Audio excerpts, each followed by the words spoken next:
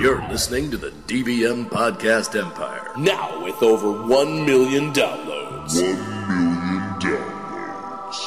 Find us online at dvmpe.com. 100% free. 1,000,000% fan. And now, Push the button. Is it possible that we have permitted ideology, political and economic philosophies, and governmental policies to keep us from considering the very real, everyday problems of our people? So what if my feelings are hurt? Does that give me the right to prevent others from expressing their opinions? Wait a second, Doc! Are you telling me that this sucker is nuclear? Hey, can you push the button? Do not touch that button. Hey, can you push the button? Do not touch that button. Hey, can you push the button? Do not touch that button. Mr. Anderson. Don't push it. Hey everybody, welcome back to our next episode of Push the Button, your hot button podcast that we want to offend and entertain at the same time. I am your host, David Vox Mullen. And I am your other host, Mr. Anderson. And today... Hey, man. Hey. Oh, sorry. This is the second time now. You'd think I'd figure that out by now. I'm sorry. Anderson. Well, let's do it. We are going to talk about one of the biggest hot button issues in at least America today, if not the world. And it's something that you and I both were passionate about bringing up when we first met. This was one of the first ones we wanted to get to. So I'm excited. This is something we've been planning on for a while, and we're here. And yes, for those of you who didn't read the episode title before you opened it, this is going to be our discussion on homosexuality / gay marriage. This is going to be touching on religion, touching on a little bit of politics. And with us today, we have a very special guest, good friend of Mr. Anderson's, Father Nels. Thank you for joining us, Father. Thank you very much for having me. Pleasure to be here. Absolutely, absolutely. So before we go any further, Mr. Anderson, if you could kind of talk about why we wanted to do this particular episode. Well, okay, for me, this is a subject that always comes up. It always comes up in discussions with friends, with family. It's on the news constantly. Mm-hmm. I have a lot of gay friends, so this is obviously near and dear to them, and therefore it becomes near and dear to me. You know, when I think I want to see my friends just as happy as I am. I'm very happily married, and when they talk about their aspirations to have that same feeling, I would like to oblige, and I wish that we could oblige, and I wish we could figure out a way to get there. And so I guess that's why this is so important to me. And that's why and from my understanding, you and I sort of kind of fall on the same side of the aisle on this one. Is that right? To a degree. I think we have some slight probably variances, but for the most part, you and I are pretty much on the same page. And I can get into why for myself in a bit, but I want to know specifically from you what kind of opposition you perceive when you're having these conversations. Well, the opposition that inevitably comes up is, I always ask why. Why shouldn't it happen? Why shouldn't it be allowed? Mm-hmm. And the answer that I always get is, well, because that's the way God intended it, was to be a man and a woman. Mm-hmm. And okay, well, where do you get that from? I get that from the Bible. And so, and I'd like to discuss, those passages in the Bible where it's mentioned specifically, and which is why I wanted to have Father Nels here. Let's get an expert on the subject, because you and I are not, once again, we are not expert theologians. Full disclosure. We're not even amateur theologians. I know a guy named Theo, and I think that's about as far as I can go. Huxtable? Yes. Okay, and as we move forward, let's get a little bit of background on you, Father Nels. Tell us a little bit about yourself and where you're coming from. All right. Well, born and raised in Minnesota here. It was, I guess, a lot of people ask, how'd you become a priest? I guess, growing up, went to church on Sunday because mom and dad made me. And I was informed that if I was too sick to go to church on Sunday, I was also conveniently too sick to hang out with my friends for the entire week. So I went to church with chickenpox one time. I would have gone with Ebola even if I had it. So grew up Minnesota, but faith, God, all that stuff really wasn't a super big part of my own personal life. It wasn't until I went to college. I went to study to be an engineer up at North Dakota State in scenic Fargo, North Dakota. I call it scenic because if you stand on your tiptoes, you can see Montana. It's very pretty. Can you see Russia? I was just going to make that joke.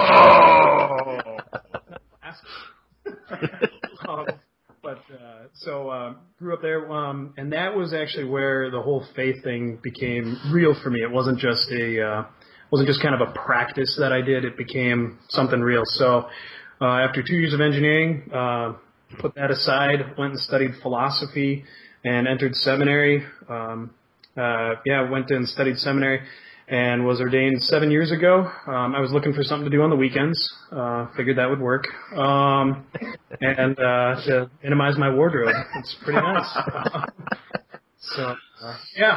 I guess right now, I guess I serve full-time as a chaplain and a teacher at one of our high schools here in the Twin Cities. So it's a lot of fun. I get to spend all day hanging out with high schoolers.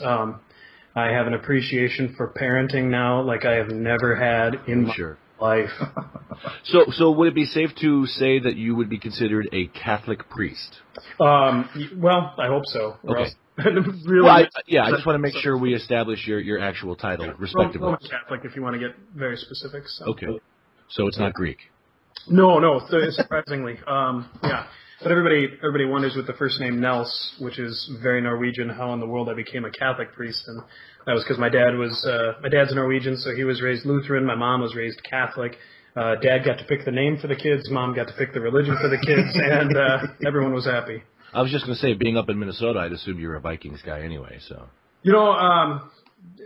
honestly, I know I'll offend a lot of people. You know what? We could just move past that if you want. It's all hockey for me. Yeah,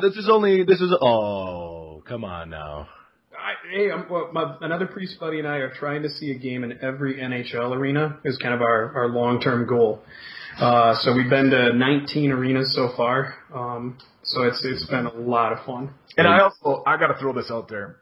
Tell them what else you're a big fan of. You talking about, sci-fi? Is that what you're saying? No.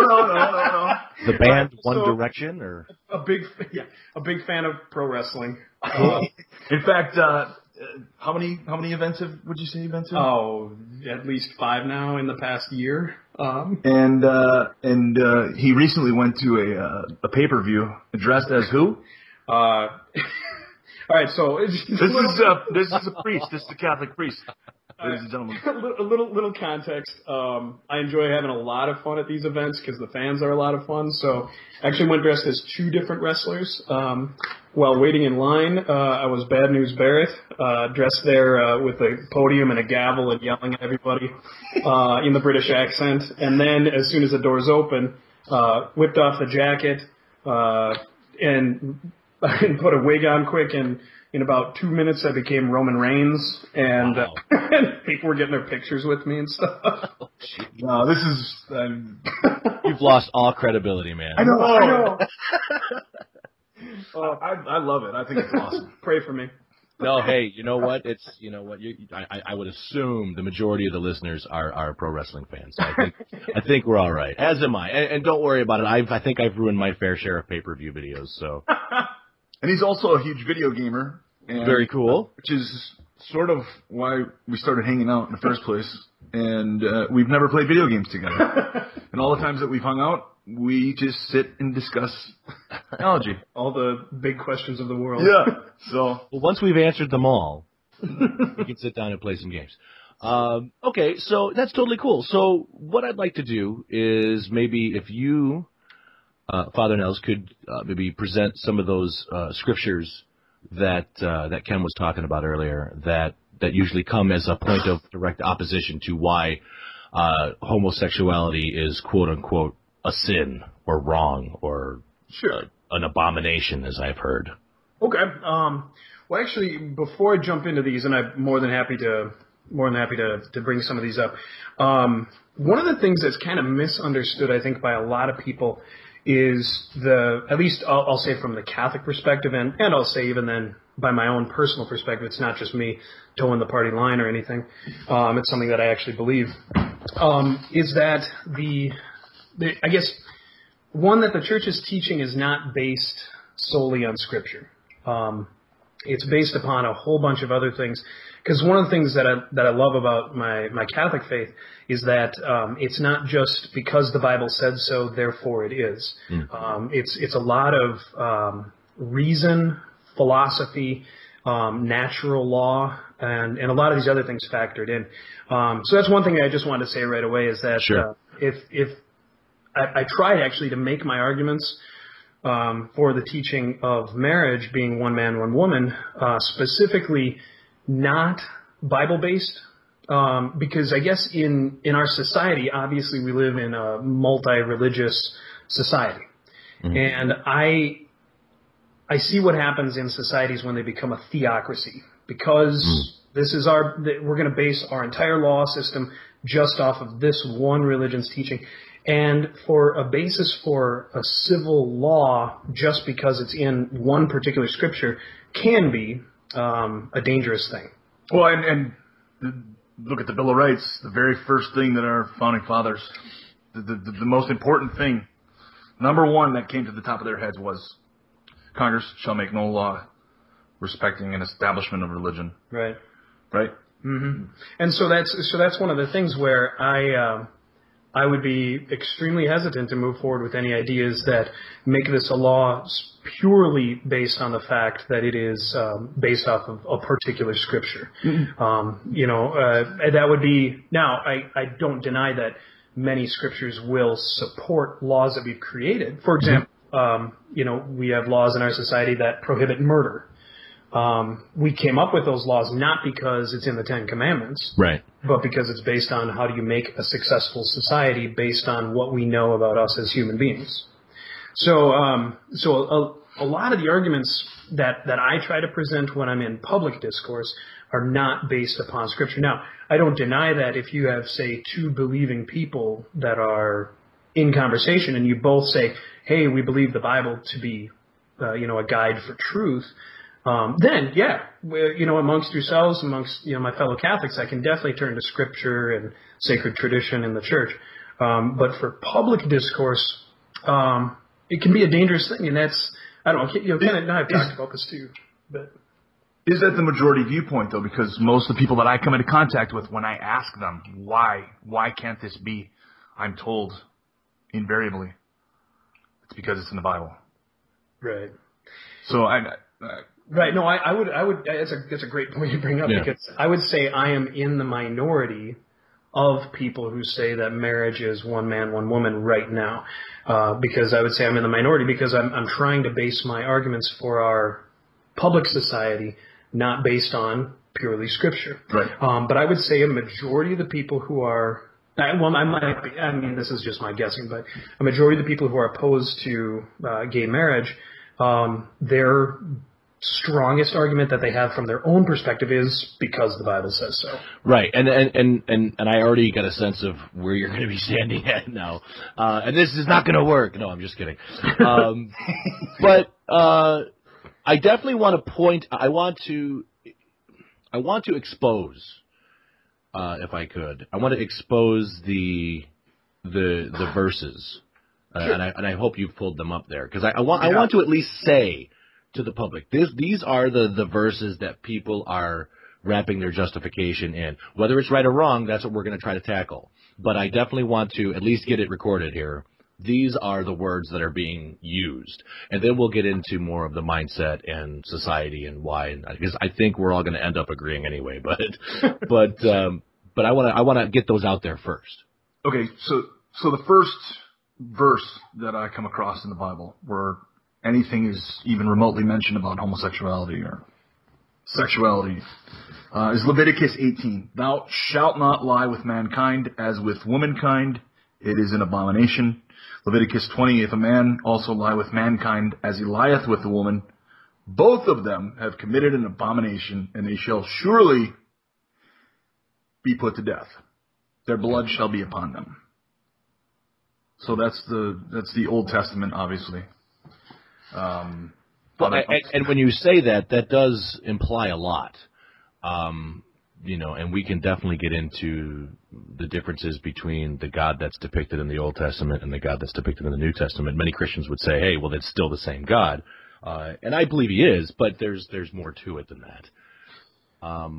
Yeah, well, I guess responding to that one, I mean, I guess that one comes down to definitely a person's theology, like how do you read the Bible? And as you can see, like even within Christianity as a whole, you'll have some Christian denominations who have the exact same Bible, and you'll have some that say, hey, this Bible still teaches that it's okay to have gay marriage. You'll have others that take another ridiculous extreme of trying to exterminate. I mean, it's just so. Well, let's look into in our amateur theology. Let's look into who was speaking that. And who was God intending that for? That was spoken to Moses by God, I believe, right? Well, herein lies why I went to 6 years of school. That's why we're asking you. Exactly. All right, fair enough. Well, so the best way. Okay, now I'm gonna kind of go full on Catholic here with how Please go right ahead. Okay, all right. So when it comes to reading the scriptures, at least from the Catholic perspective, we can't take every book of the Bible exactly the same way. So, for example, the book of Genesis, for example, let's take that, the whole creation story and the first sin. I believe, for example, that is trying to teach truths about who God is and who we are. It's not trying to teach, for example, a scientific history. For example, I do not believe that there was a time when snakes could talk. Plain and simple. Mm-hmm. I still believe Genesis to be true, but I don't believe that there was a time of talking snakes. So when I read Genesis, for example, I'm not mining it for scientific truths. Like there's this one meme that I found that was absolutely hysterical. So this is God speaking to Moses. He says, "All right, Moses, you got to get ready to write this story of Genesis down." He's like, "All right, write this.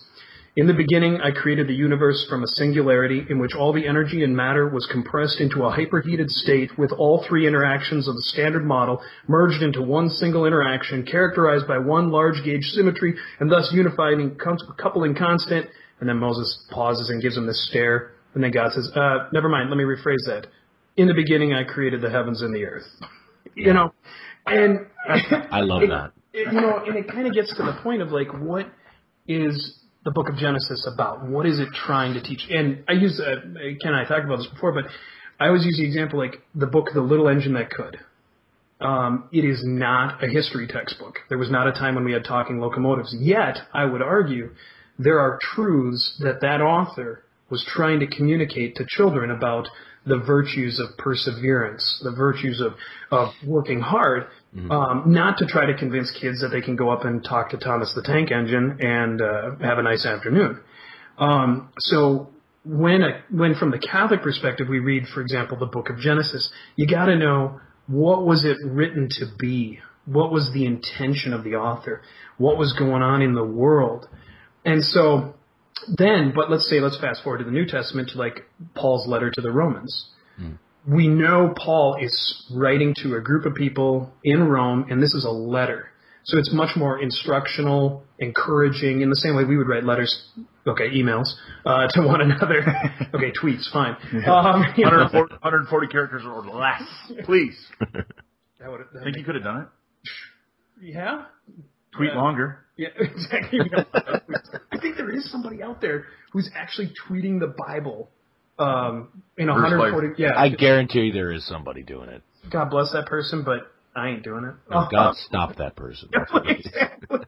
It's like, quit filling Twitter. Well, so anyway, I'm sorry. So what I'm gathering here is that you're saying that Genesis is allegory. No, I wouldn't go so far as to say allegory, because that's a rather precise one. Because that would mean allegory would be like, this tree equals, the town or whatever. But it's not literally. No, I literally true. I do not. You don't believe that God created the first man out of a mound of dirt and then took his rib out and created a woman? Nope. No. I don't. I have no issue with what science proves to be true. If science proves that evolution is true, awesome. Then it's true. Let me stop you real quick here. Yeah. I don't want to interrupt you on purpose, but to interrupt you, I like what you touched on here. You said you don't have any problem with what science proves to be true, and I like that because, especially that meme you joked about, because that's really Ken and I have spoken off this podcast, off air, about like a father trying to talk to his or her children. Yeah. And, trying to explain something to a child who's just clearly not mentally equipped to handle the information. And if we come from a place where we believe that God is the creator and sustainer of the universe, then if our highest paid physicists who are still struggling to figure these things out can't just explain it to a 4-year-old, then how could we expect God, who would be then more knowledgeable, I would hope, to explain it to man, who is already at the get-go broken. Well, but he's God. Sure. Couldn't he couldn't come up with a different way of putting things? Well, I would argue that no, exactly. I would argue that what he came up with was necessary at the time. Yeah, if that makes sense. For his people at the time. Well, precisely, and that's one of the fascinating things about the whole idea and the concept of salvation history. That's one of the phrases that we'll often use in Catholic theology, is that God chooses to operate inside of time, even though he himself is, by his very nature, outside of time, chooses to, the phrase that we often use is unfold his story of salvation in time. So, for example, he could have, right as soon as Adam and Eve sinned the first time, Jesus could have shown up, hey, I'm Jesus, here to save you, just quick crucify me, we'll be good to go. That's what he could have. Well, we also have to go under the assumption, and I know that Father Nels and I are going to agree on this, but we have to, for some people who maybe aren't aware, we have to also work under the assumption that Jesus always was. That he was there in the beginning as well, because a lot of people have a hard time understanding that as well. But that's part of the Trinity. That's part of the whole thing. It's in the beginning. God said, "Let us make man in our image." And I'm one of the people who believe that he was speaking to Christ and the Holy Spirit at the same time, because they do not operate inside the realm of time linear that we exist in. But there's plenty of Christians who say I'm crazy when I talk like that. So it's tough. No, it's true. That's true. So I guess maybe we're already a little far. So I guess we've sort of gotten. And I knew that was going to happen. That's why I wanted to. This happens in these discussions. So let's bring it back. So the stuff in Leviticus, the Old Testament, this was stuff that he had charged Moses with telling the nation of Israel. This is what I don't want you to do. Now, I've heard the argument that God specified that because at that time, it was extremely important that the small nation of Israel needed to grow. And it's very important that, if man is laying with a man, then and woman lays with a woman, then obviously reproduction is not going to happen. And one of the commands that God does give us is be fruitful and multiply. Sure.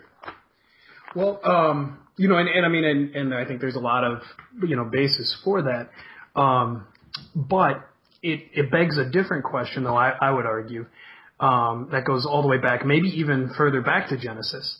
Why would God have made us male and female? Why would he create gender differences in this creature he's making? Well, I think initially he created man because he wanted to, and he was God, and he can. And then if I'm correct, and again, and I haven't read this, I've not read the scripture in a long time, but if I'm correct, wasn't it that man became lonely?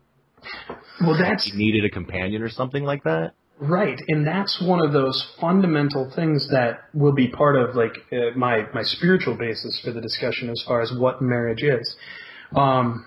There's a complementarity in the sexual differences of a man and a woman, obviously expressed in the physiological, that you see there, but there's a complementarity. It was the first time that he looked at, Adam looks at woman and he discovers somebody like him, human, but yet different. Subtle differences, yeah. Yeah, actually, I wouldn't argue subtle. I mean, I would argue very pronounced differences. How many comedians would be out of business if there weren't differences between men and women? Yeah, exactly. And so he looks at it, and so there's that whole idea of complementarity where the two are literally both in their social, in their mental, and in their physical made for each other. Okay.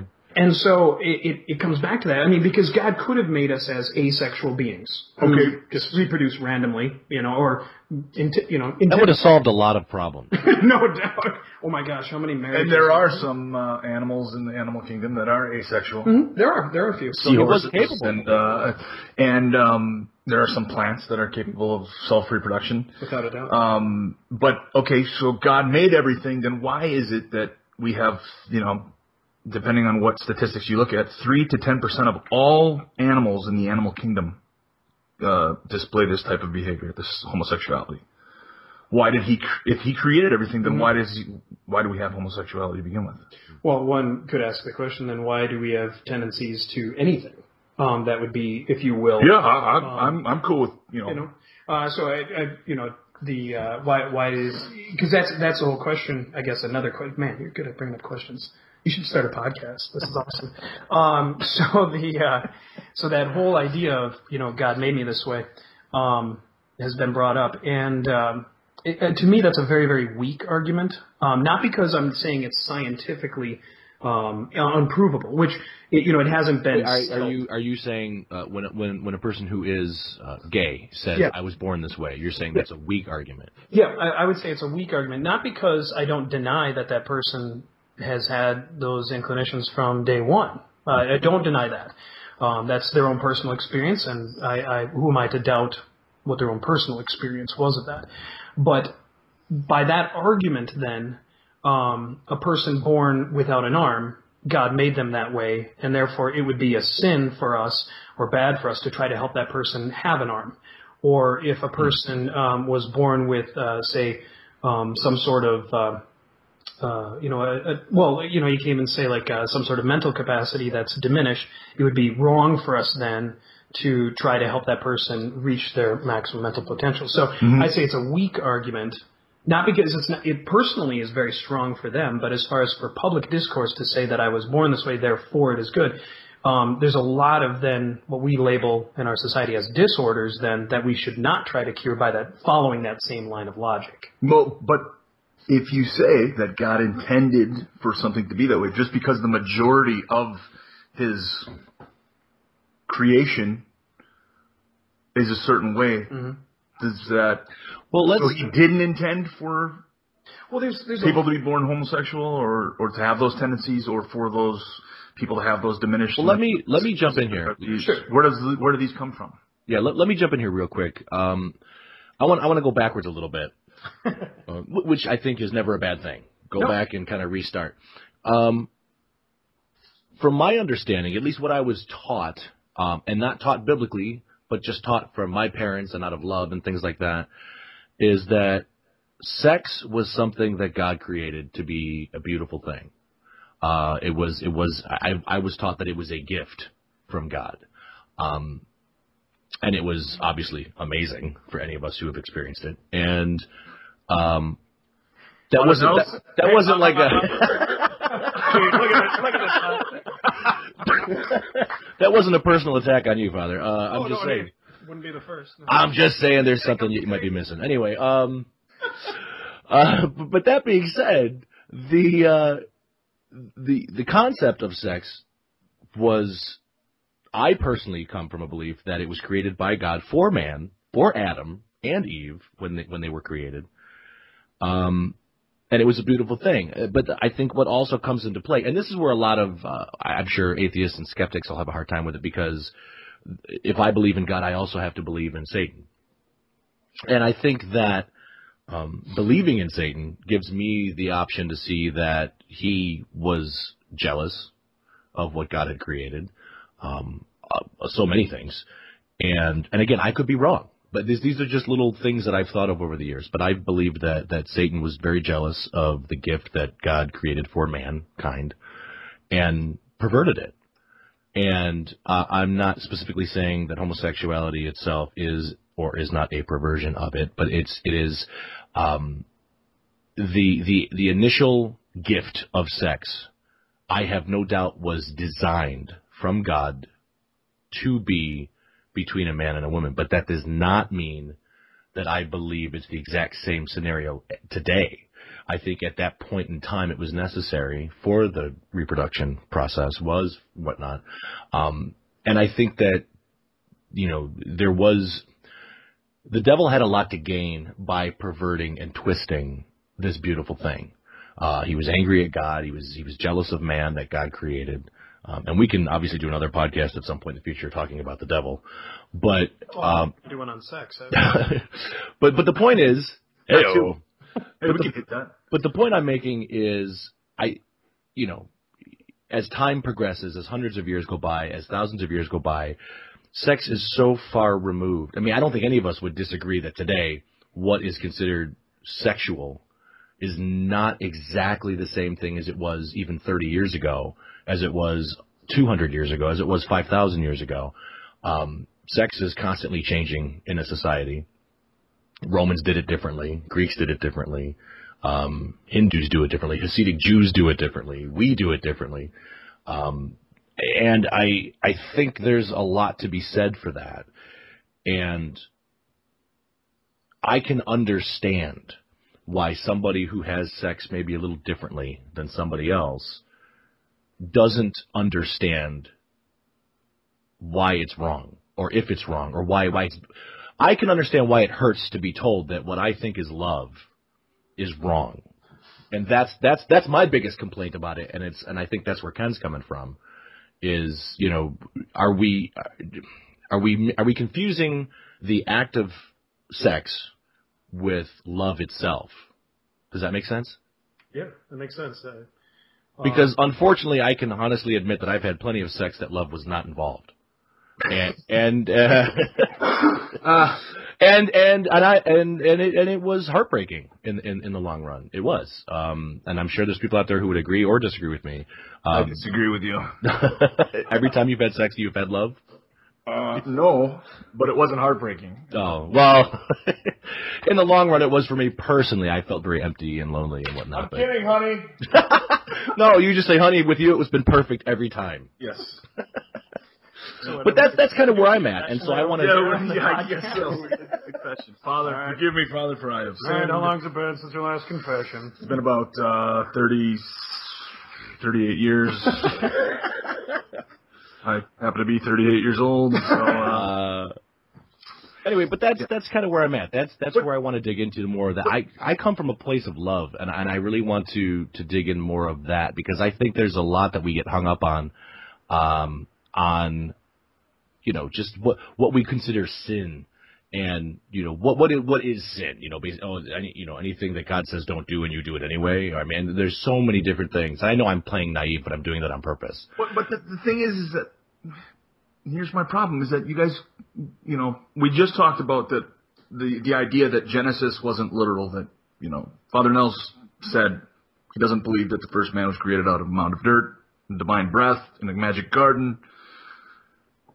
But then when you say that when God created the first man and the first woman, well, scientifically we know that's not how it happened. Or you look at evolution, we're all made from the same stuff. We all kind of came from the same stuff. Well, let me say, first off, I didn't say I agreed with Father Nels. Aha. Okay, and that being said, I also don't feel that scientifically that what you're thinking of, single-celled organism, amoeba, bubbling up primordial soup, is necessarily in direct opposition to God creating Adam out of mud. Do you know what I mean? Touché. And that's not the point. It's not to be a touché thing. It's just and this is the beauty of the fact that we're all different people. We all see things differently. But for me, when somebody goes, "Oh, it's not God created it; it's primordial soup," and I'm going, "No, but I can see that could be the hand of God." Right. Because let's just get literal for a minute. Not that this, of course, we're going way off the wall here, but primordially, there was nothing, and then there was something. And that, to me, is miraculous, and that's beautiful, and that's awesome. And I don't care if it's two organisms that never touched, and all of a sudden they're touching and reproducing and creating cellular division, and boom, man. I don't have a problem with that at all. I think that is scientifically proven. And to me, that just goes, yeah, see, this is what God said he did, and here's the proof. Some people don't subscribe to that, and that's... Here's the thing. I got a feeling that the majority of the people, and we've talked about this in the last podcast, Ken, the majority of the people who don't necessarily agree, I think it really boils down to it's mankind and his own ignorance and fear. And so when man doesn't understand something that some other person is doing or involved in or a lifestyle, yes, because they don't understand it, what do? They fear it. Well, why do they fear it? Well, they don't know why they fear it. So what they do, they look for the closest justification they can. And they find that there is things that God told people 3,000 years ago, 4,000 years ago, or whatever, in the nation of Israel. You know, this is what I want for these people for this specific point in time. You know, these were God's chosen people. You know, we have to go off the understanding, too, that before salvation, we weren't. You know, we were Gentiles. We weren't supposed to get that gift. You know what I mean? So, you know, I don't want to offend our Jewish listeners, but if they hadn't screwed up so bad the way they did, the gift of Christ wouldn't have been for us. Well, I'll jump in there, and this I guess because I feel like I'm just making up stuff as I go along. No, that's all right. That's all right. The thing, I guess, this is part of what I would argue, actually, where the Jewish people still have that covenant relationship with God. This is the Catholic perspective, that covenant is still honored, but finds its fulfillment certainly in Jesus Christ, where that's part of the unfolding of salvation history, that God's actual intention was to have the nation of Israel be his chosen people, but for the purposes of inspiring the rest of humanity I totally agree with that. To live in that way. And then it's just kind of this, God said, okay, we're going to just unfold it little by little and have full revelation. Kind of like you were describing, like you guys had talked about last time about a father trying to teach his kids. Well, the same is true with humanity as a whole. As we begin to understand, God can explain it in deeper, more intimate ways to us, and eventually he comes down, and the person of Jesus Christ is the one to be the full revelation of who God is, because by his very claim, he is God, the great I am. And so here he is walking the earth and teaching what he's teaching. And well, that's the thing where, for me, the entire, to try to interpret Genesis without and not in light of Jesus Christ, just kind of as its own single volume standing there, or Leviticus without the context of Christ, is not how Christians would interpret it. That you have to go back to the source. But the people before Christ wouldn't have had that option. No, without a doubt. And so they didn't. So they had to go with what they had, and that's how the life would have been lived in that way. But that's because it needed to be unfolded throughout history. So and that's why I always am very hesitant to just jump into with some of my Christian brothers and sisters who will say, okay, well, this passage here, that passage there, that passage there, put them all together, and this is what you get. Because I always say, the Bible shouldn't be called a book; it should really be called a library. Yeah, it's a collection of different stories. Right. Well, and let me just kind of jump a little bit here, but there are 613 laws in the Old Testament, right? Yep, Leviticus. Yeah. And this is the one that gets singled out for some reason. There are laws about, you're supposed to wear tassels on your clothing. You don't? Yeah, Ken, that's exactly my point. You're not supposed to eat shellfish. There's so many things that God had instructed his people at that time to do, not to do. Are you wearing? Is that shirt you're wearing a cotton polyester blend, Father? Okay, don't tell Jesus. All right, well, we're going to have to go outside. Do you see what I mean? You see what I mean, though? But I think you raised an excellent question, Ken. Is why is this one such a hot button issue? Why do we not make laws against people consuming shrimp and lobster and clams? And again, I think it comes back to what I was trying to articulate poorly earlier, which was a lot of people don't understand it. It's different in the way than they're used to doing it. You know, homosexual sex doesn't fit what they grew up knowing. So instead of coming from a place of understanding, I mean, look at racism, look at, sexism. We as a humankind are infamous with screwing this stuff up and taking us years and years and years to kind of getting to a point where we go, oh, I get it now. Maybe women should get paid the same as men for the same job, or you know what I mean? What a novel concept. But what I'm saying is we are currently living in an era, and I think it's interesting that we're actually, I think, hitting the peak of that era and starting to break through to a new generation. But we currently, for the last so many hundreds of years, lived in a generation where man did not understand. They had no interest in understanding. It was uncomfortable. It was confusing. It was. I know that some people have even gone so far as to say that it's dirty, or these are all subjective judgments from fearful people, and I think that's probably. No, go ahead. Okay, all right.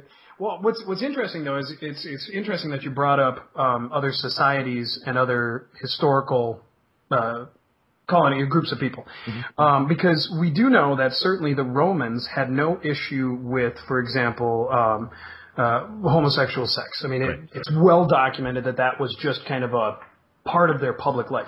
But what is interesting, though, is the Roman society, despite the fact that they had a general acceptance that this was a way that you live life, they never attempted even to define that as marriage.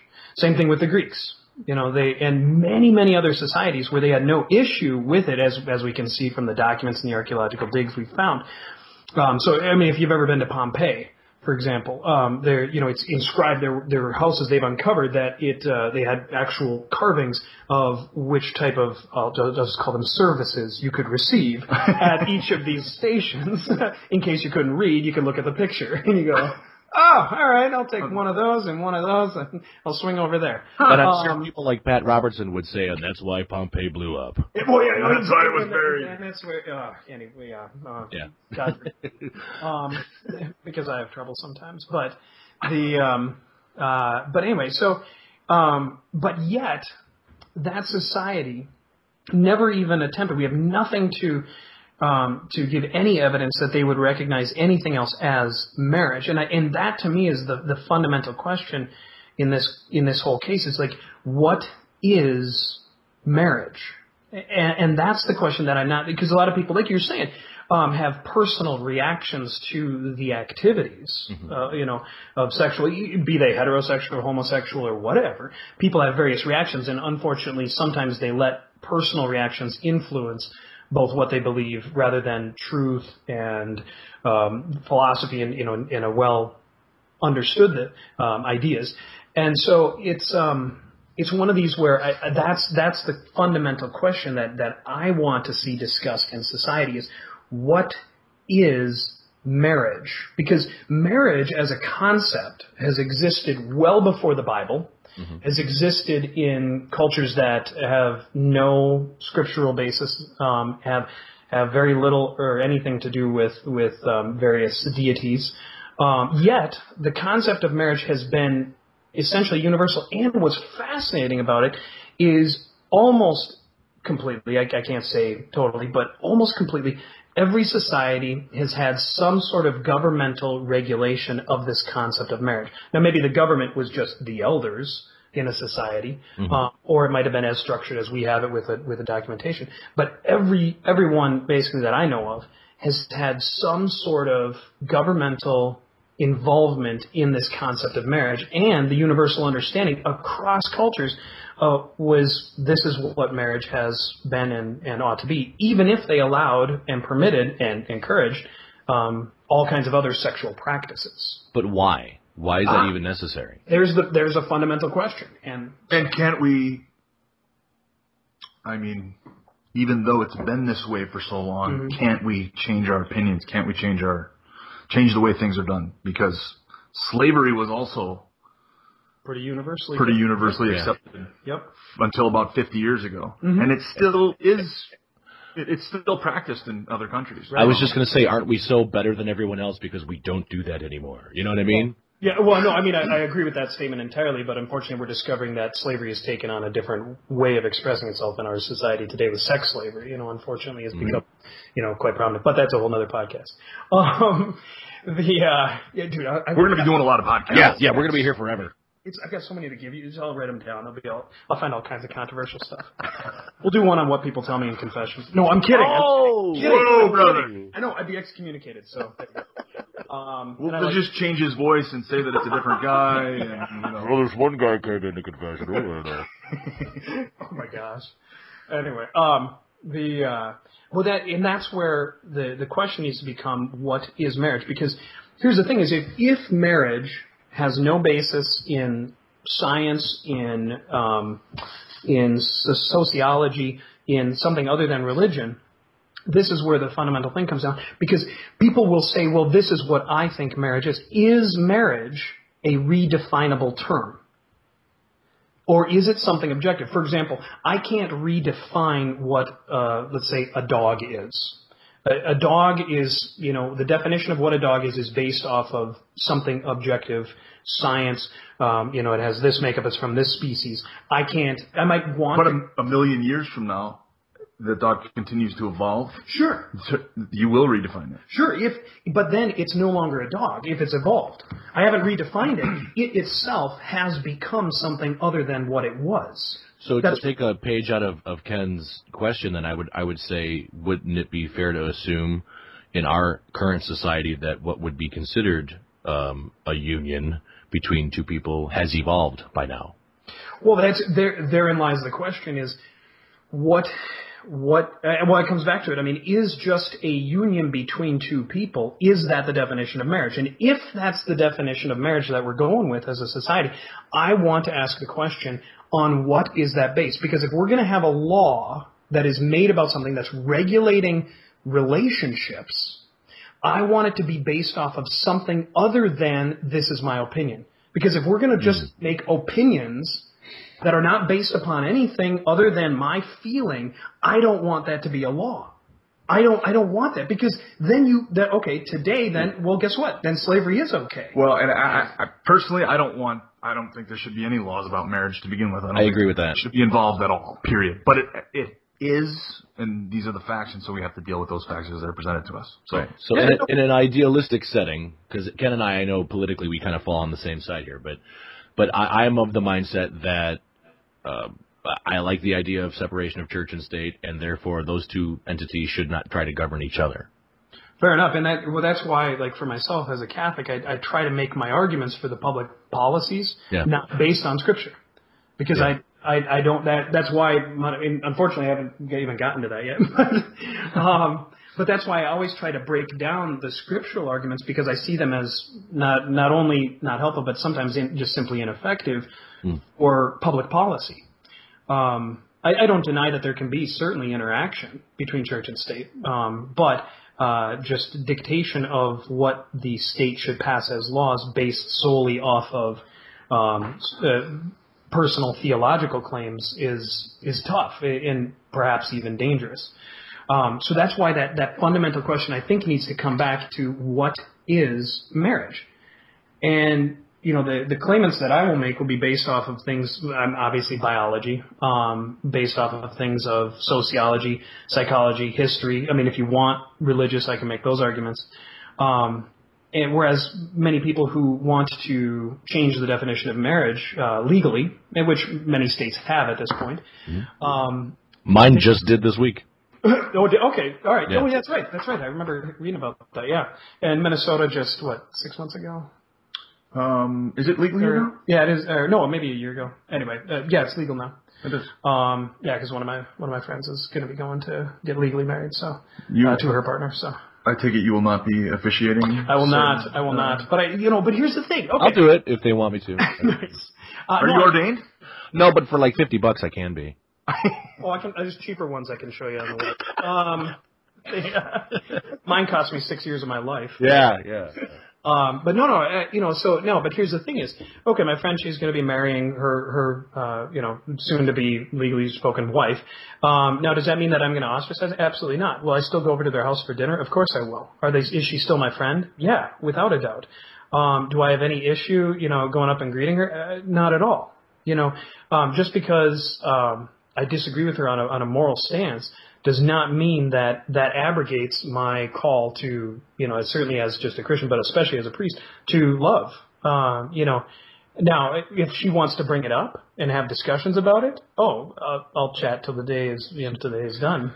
Sure, but should that be prevented? Should, because we have those differences, should their happiness be affected by... So, Ken, are you asking on a political level now? Yes. Okay. All right, so that's a fair question, but herein lies, I guess, another. Because my faith aside, I would say no. Because we all have differing views, and because this is a giant melting pot of different faiths, non-faith, we don't all believe the same thing. They believe one way, you believe another way. Should your belief trump theirs and prevent them from being able to obtain that level of happiness that they are about to at least attempt to find? Sure. I guess this then comes down to questions as far as law. So one of the things that I think is kind of a little bit of a misnomer is that in the states that have not yet passed this, that gay marriage is quote unquote illegal is often the term that's used. But laws are passed in such a way where the way that laws are set up is there are certain actions that they prohibit that are explicitly, this is something that you cannot do. There are certain actions that are permitted. What color shirt you wear. There's no law governing what color shirt you wear, or if you want to wear your geeky Star Wars shirt today, you're allowed to. Everybody knows Star Trek's better. Brother. Fuck. So there's this is another podcast. We got them all. So there's prohibited actions, there's permitted actions, and there's what we call I label promoted actions. So for example, you get a tax break if you make or you get a tax benefit if you make a donation to a charity, because the government wants to support that action because they see it as making society better in some capacity. So to say that, two people coming together and professing their love for one another and making a lifetime commitment for even two people of the same gender was never a prohibited action. I mean, well, I suppose at times it was, unfortunately, but now in the society as it exists today in 2014, I don't know of any state that has prohibited that activity in 2014. And you're talking about a civil union. Correct. Yep. So, no, not necessarily civil yet, because civil would mean that the government has gotten involved. No, I think you're just saying. Let me paraphrase. Sure. You're saying that at no point in our history have we prohibited two people. Well, no. Well, there have to see. That comes back to the question a black woman at one point was not allowed to marry a black man or a white one. Right. Oh no, and there were prohibitions, and so I'm not saying at no point in our history. What I'm saying is that right now in 2014. Okay. But this though rewinds that question: is the government the one to tell me if I am married or not? Because it's interesting that you said, should these two people who now can get civilly married, should they be allowed to find that happiness? Well, I think most, I don't want to speak universally, but I would guess most people who are married say the government doesn't define whether or not my marriage is happy or whether this path to happiness is found there. It is the fact that I am sharing my life with this other person, that I have made this lifetime commitment in some capacity, that the government doesn't bring that happiness. We bring it in our shared experience of life together. So to say that, that now that the government recognizes it, I would say doesn't necessarily bring a new level of happiness to their lives. And it comes back again to that question, what is marriage? Because marriage has existed before governments have existed. and that path to happiness. I mean, so it comes back to, again, what is marriage? I mean, because if we're going to discuss it, we have to have some shared basis on what we're discussing. But I think it means different things to different people. You know, the opinion that my wife has about our marriage is completely different from mine. Well, not completely different, but don't tell her that. She views. So we're going to have marital classes 101. I'm just kidding. Hi. Seriously, you know, so our betrothment as something beautiful that we took our vows in front of not only our family and friends, but in front of God, and made this agreement, this covenant with Him. And I don't believe that. I believe that I wanted to marry my wife because I want to spend the rest of my life with her because she makes me happy. And well, so for me, marriage is different. So can't marriage be defined differently by different people? Well, I don't deny that can be done. You know, that, I mean, by the logic of it, any type of relationship or any type of thing, object, can be defined differently. But then this comes back to a question, I guess, maybe even a more philosophical question. Is there objective truth as to what something is? Is there truth out there that we can understand, whether or not we actually understand it properly? Is there truth out there, and can we know it? I mean, that comes back to that fun. That's I think one of the core questions. I mean, that's what that's been debated for millennia, and it'll continue to be debated. What? No, I thought we closed it. But I think that has to be that almost has to be established, because if marriage is whatever you want to define it, then in a certain sense it is nothing. If it's definable however a person wants, then we can't even use the term marriage, because when you say marriage, we'll have a shared idea of a concept of, like, when you say my car, I have a concept in my mind of what a car is. I don't envision a tree. I don't envision a cow. I envision an automobile. Yep. So when we talk about marriage, we have to have at minimum some shared concept of what this is. I know where you're going with this, and I only want to interject because I think in the next 10 to 15 years that whole concept will be irrelevant. Because the majority of the country will pass all the laws that will allow same-sex marriage, and within a generation or two, it'll just become the norm. And therefore, marriage from 5 generations ago will not be the same model that is today or 20 years from now. So I honestly feel like, in the next 2 decades, it's not that it's not going to matter, but I honestly believe we're not going to care as much. I really do. Well, okay. I mean, but, as a society, we probably, we'll find out, I guess. But, yeah. But I think this one will hang around, because the whole concept of marriage affects basically every human being, at least in our society, because many people are raised in that, or lives are changed because of the breakup of a marriage or the beginning of a marriage. So the whole concept of marriage, I think, I don't know. My thought is that this one's going to hang around permanently, because it's basically a universal encounter with this type of relationship. But that being said, I think when we get to the political aspect, which I hate to say it, but it seems very cold. I don't like it. It's very cold, and there's no warmth, there's no compassion in this discussion. Not this one particularly. I just mean in society when we talk about the laws. And I come from a point of saying, then why are we even talking about it? Why are we even trying to legislate it? Why are we even bothering to deal with it? If it's a moral issue, if it's a spiritual issue, if it's a religious issue, then let it be that, and let them work it out.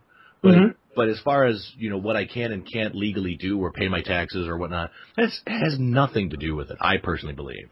Well, and I think we should just get away from that conversation legally. Sure. Well, in this, and I'm sorry that I keep saying it, but, this, I guess, a different question then. Why did governments even get involved in regulating, to any capacity. Money.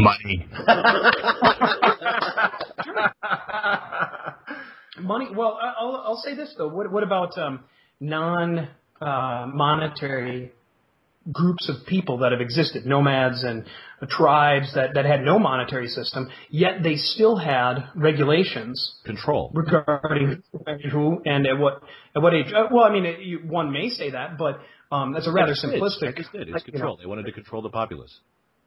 Why? Why would they want to control the populace? So that they don't overtake them and take their powerful positions. All right. But based on what? Would we say that just, because I've seen people who like to have control and have power? Because whoever has the power doesn't want to lose it, and they've seen other nations, even presently, where the citizens rise up and overthrow them. So if they can control them by fear or legislation or monetarily, I mean, not to go way off base or crazy, but I would argue to say that the United States is currently in that position where we definitely still maintain our freedom of speech, but now we get criticized for it. Yeah. Well, I don't mind, intelligent criticism of my speech, or things like that, well informed or like this discussion. Yeah. I have no issue with this, but when it's you're just mean and they walk away, then it's unhelpful. Well, dismissive doesn't work for anybody. Dismissive, yeah, well said. Well, this is the thing, though, is I would say, though, that part of the reason, and this is going to reveal even more of my Catholic understanding of what marriage is that intimately tied into the whole concept of marriage is the idea of children, the procreation. This is why, like, for example, the Catholic Church, and this has been one of its more controversial stances, has been opposed to contraception. It's opposed to divorce as far as just kind of in passing, not opposed to the idea of people separating for safety reasons and for things of that nature. And that's why the church also has its stance as far as same-sex relationships. Because the whole concept of children and procreation and the end of the joy of a couple together is all coupled together in one shared experience. So this is what makes the Catholic Church quite controversial, and that's why, unfortunately, I have so many things that I want to say and so many ways to respond to these questions, and I could talk on this. I've read, probably 10 books regarding this, and I've only scratched the surface. And in my teaching, that's why I rarely bring this up in homilies, because, God bless the people in the pews, they give me about 8 minutes before they start, nodding off or nodding off, checking their Twitter. Well, we've already lost all of our audience. This is us three now. I know, that's why you should have brought in a priest. My gosh, I know how to put people to sleep like that. But I'm not doing it on Sundays. I'm doing it in the classroom where the kids are falling asleep. But there, it's awesome. I can make them do push-ups. It's fantastic. No, I think do push-ups? Yeah. Oh, yeah. Come on. Seriously, they're nodding off. I'll be like, hey, Tommy, 15 in the back. All right. And I'll keep teaching. And you don't get any backlash from parents? No, I've had so many parents encourage me on that. Oh, I love it. I'm all for that, folks. I am for that. I should come to the church just so I can get a workout. Yeah, exactly. I've been so tempted, like, the 90-year-old lady in the front row. Hey, quit nodding off. Get back there and give me 20, I haven't done a push-up in 72 years. Well, better start now. Maybe you can get down there and knock them out with her, too, and you get a little bit of a workout. There you go. Lead by example. Yeah. Yeah, you haven't seen me. I'm weak. I have trouble benching a broom handle. Oh, man. Well, I want to come back a little bit here. I would ask the question, whose responsibility is it? Mm-hmm. Is it the government's or is it the church's to talk about morality? Or is it the people? Or is it the individuals? Or individual, yeah, very good. Well, whose responsibility is it? Not that I expect you to have 100% of an answer. I'm I'm throwing that out there to put that question out there. I'll say both and. Okay. The reason I say both and is, would you agree that our societal prohibition on murder of innocent people is a moral statement, that it is wrong for us to kill innocent human beings? Would you say that that's a moral statement? Yeah. Yeah. Yes. Okay. Why should the government be involved in, let's just talk about that specific law. Why should the government be involved in that specific law, or that area of morality of murder? I would argue that because if it's not, then we will act as a populace. Right, and we'll take the law into our own hands, and so you have to have sort of a set,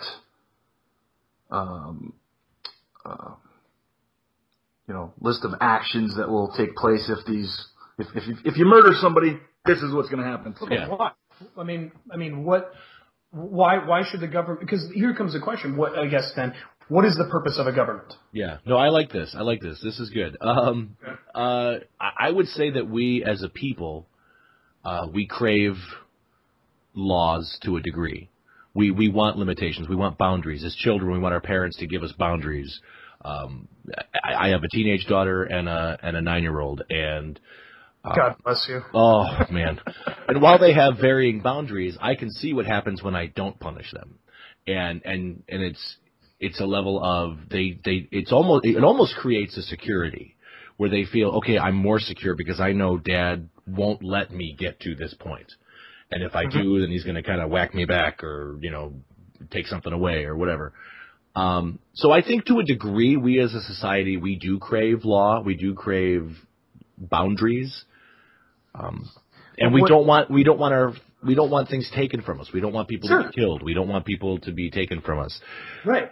Because what happens in those moments, and I would say that the purpose of a government, any government, big, small, whatever, ought to be, and I use that term very clearly, ought to be one that helps the flourishing of people, that helps the success of people.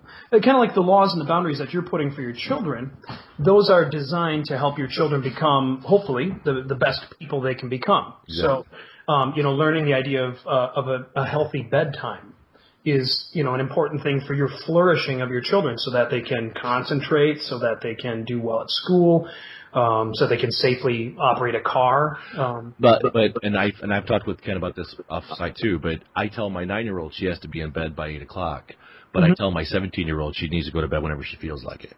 Right. But now to the 9-year-old, why, Father, are you telling me that I have to go to bed at this hour, but she can do whatever she wants? Well, and I would say that that's based on something, relatively speaking, relatively scientific.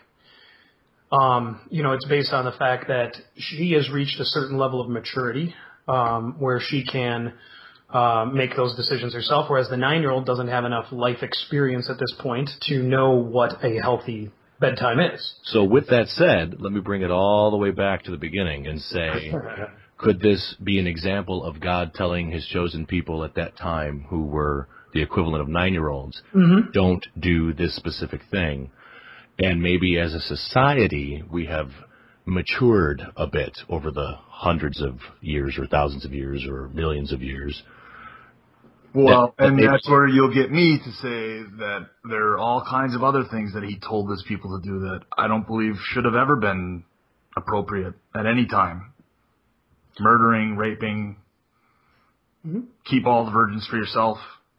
Okay. I mean, spread that around. It's there. It's in the book. Yeah. Well, there are certain ones. For example, I'm assuming at your house you have the prohibition on your children murdering others. I mean, maybe it's an assumption. I don't know. Well, then how do we define murder? Raising children of the corn or something. Well, how do we define murder? Well, there's another question. The definition on these terms. That's a different podcast. All right. Gosh, are you keeping a list, by the way? This is awesome. Anyway. No, I love these questions that Ken's asking because he's raising the fundamental point, which I think where he and I agree, is there are things that are considered sinful. Mm-hmm. Whether everybody agrees with them or not, it really doesn't matter. If you believe that God exists, then you subscribe to it to a degree. If you don't believe that God exists, then you probably don't even believe in sin. So right. It's a whole nother ball of wax. But my whole position is, I had a really good example. Was I don't personally believe that God is punishing people per se, or will punish people, like with the whole hell thing. A lot of people are like, oh, okay, well, if you sin, you're going to go to hell. Yeah, that's true if you believe that concept. I don't want to misspeak here, but the whole concept of God is sending you to hell for being a sinner is the thing that I think a lot of people get confused with. I don't believe God sends anybody to hell. Well, and again, I'm going to say that you being a Christian, Father Nels being a Christian, would probably tend to agree on a lot of those things. But I mean, the point that I'm trying to make is that the majority of Americans do not feel this way. I don't know if that's true or not. That people go and burn for eternity. Yeah, I don't know if that's true or not. I do not know what the actual percentage of Americans who do or don't believe that. I think there's a frightening amount of Americans who feel that homosexuality is sinful, is wrong, and to me that suffocates me. And maybe it's not a majority, but it's definitely a people with a loud voice, and that's, I think, where the majority of the problem comes into play. Where you and I even started this whole thing was, I'm sick and tired of the people who are so vocal, who are so, God said this, and therefore I can protest a marriage, and let's just put it right out there. I could put a sign up that says God hates fags. Yep. And to me, that is, I firmly believe that if Jesus came for the first time right now, he would treat those actions the exact same way he did when he walked into the temple and saw the tax collectors collecting money, and he'd be flipping tables and he'd be ripping signs up, because I think he'd be putting people through those tables. Right. I think there's a whole level of God kind of coming from the point of, you're not getting it. And what's frustrating to me as a believer who loves God, who tries to have conversations with people who are homosexual, who have been beaten up, sometimes physically, but for the most part spiritually and in society, for being different. And to me, I firmly believe that is so anti what Christ is about. And going back to what Ken said, why does this have to be the one thing that we can't get past? And as a Christian, I've gotten past it. I'll be honest, and I wasn't sure how I was going to say this, but I've gotten past it a long time ago. And I don't understand. Let me take a step back. I know that there are millions of Christians in the world who have gotten just as past it as I have. But I don't understand why we keep allowing the morons with the television stations and the megaphones to keep using what we hold dear as a justification to hate and to discriminate and to hold people underfoot. And to me, I think it's just as evil as what they think homosexuality is. I think you are spot on. I couldn't agree with you more on those statements, because this is where I think Christianity, I shouldn't say Christianity, that's too broad of a term. Many Christians have failed miserably in their call. Should we just say American Southerners, or no? Not going there. Not going there. But we're many Christians. No, and I'll throw Catholics too. That there are many Catholics too that have failed in this call to love their brothers and sisters. Whether they be gay or not or whatever.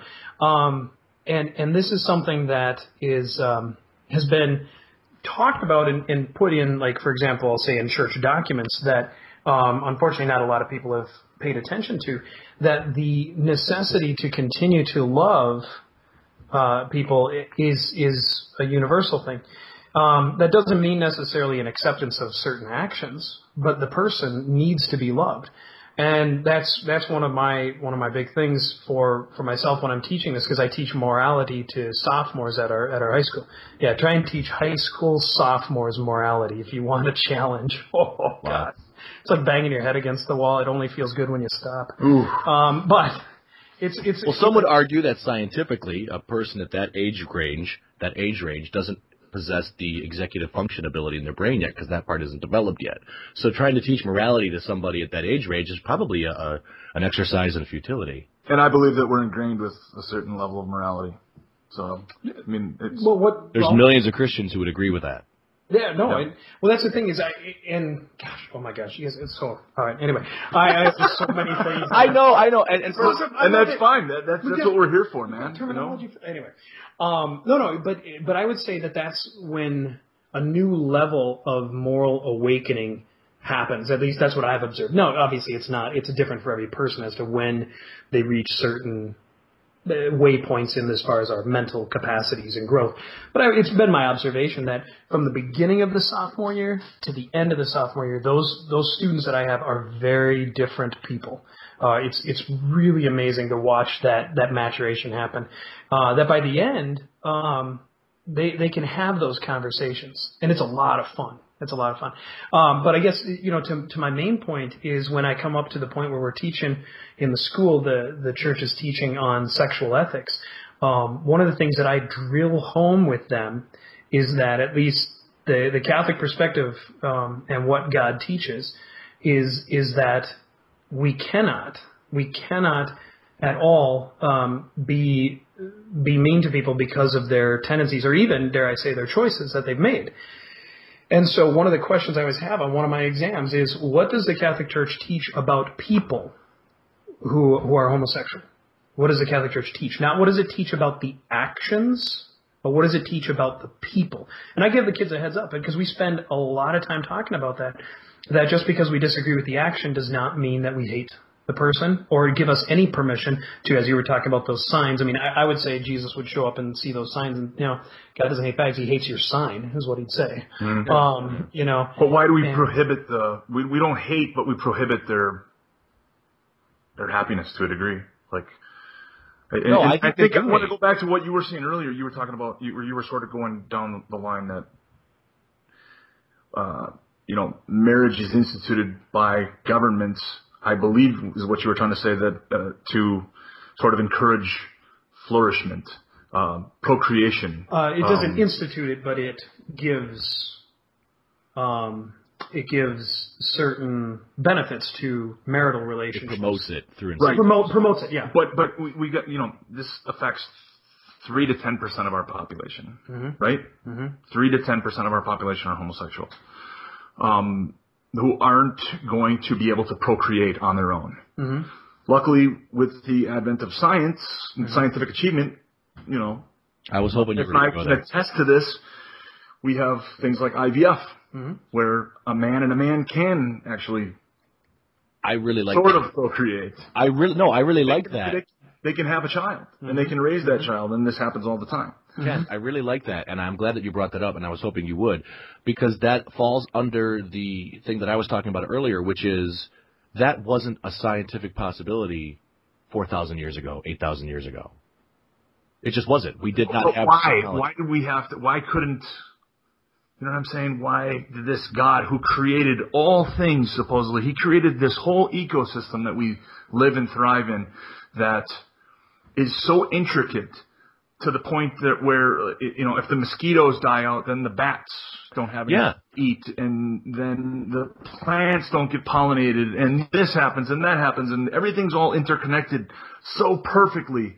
Our bodies, the way that they work, the way that they grow, the optic nerve, when you look at the way that develops in when a fetus is developing in a mother's womb, you see that the optic nerve starts in the brain and one starts at the eyeball, and they meet these hundreds of thousands of wires, for lack of a better term, the synapses, meet perfectly and line up so that we can have sight. And he could do all of these things and make this world so intricate, but he couldn't tell us that we needed to wash our hands before we eat, or... Well, I think what you're describing... I think to reduce everything, No, it's good. I think what you're describing... We couldn't have a more concise, clear, hey, this is what you guys need to do, period. Slavery's wrong. It's wrong to kill other human beings. It's wrong to treat other human beings in this way, period. But we have these, at this point, slavery's okay, and now it's not okay. And do you understand? I do. It's okay to treat women, women should be silent and be subservient to their husbands. And, well, now that's changed. Why? Maybe in your marriage. No, I'm just kidding. No, listen. He's kidding, honey. I guess I'm never going to get invited over.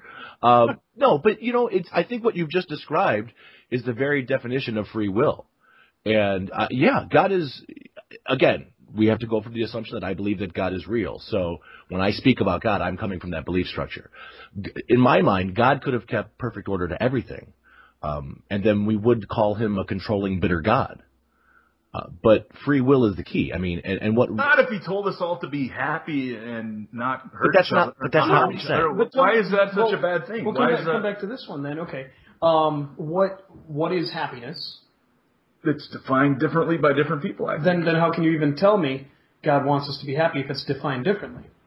Or how can you say we should try to? Really good point. If it's defined differently, then how can we even have a discussion about it? We have to have some shared definition of happiness. Because I know what I feel when you say the word happy, and you know what you feel when I use the word happy, and so those could be two completely different things. Maybe we have, maybe our eyes work differently, and when I look up at the sky and I see blue sky, you're really seeing green, but because you've been told your whole life that it's blue, but you say there's a whole scientific belief on that, dude. Yeah, but tell me this, though.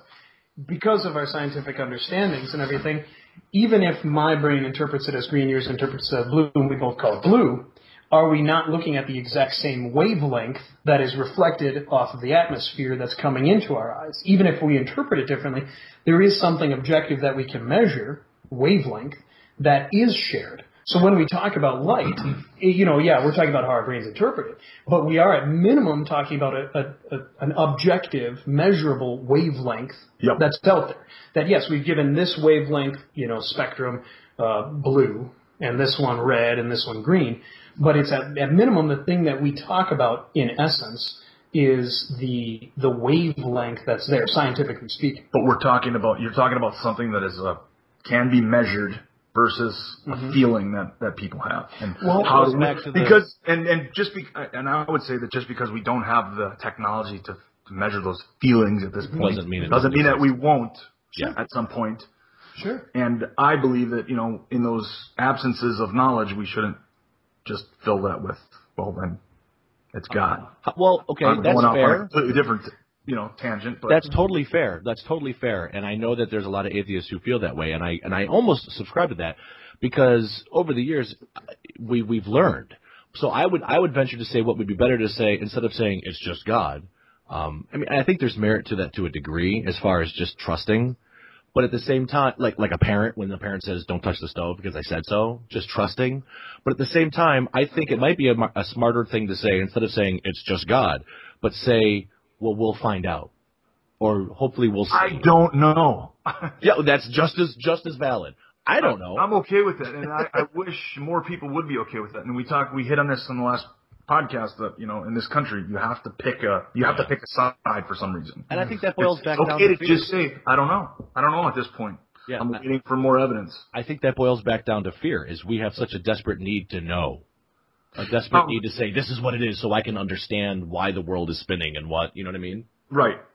I want to go back to, because I almost got there. We were talking about the human flourishing and procreation and those kinds of things. Yeah. And I said, this affects 3 to 10% of our population. Mm-hmm.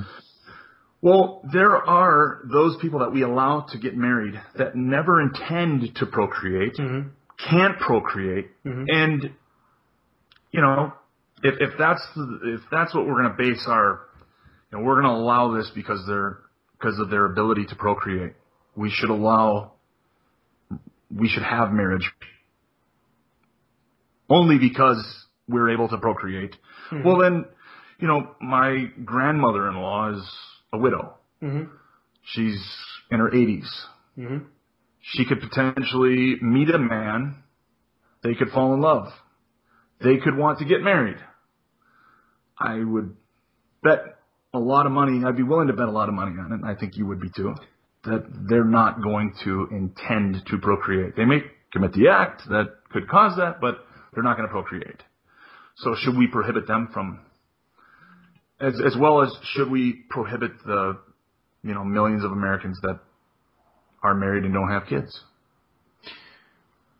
Well, a totally legit question. I guess rewinding just a little bit. Yeah. When a little bit more, I guess.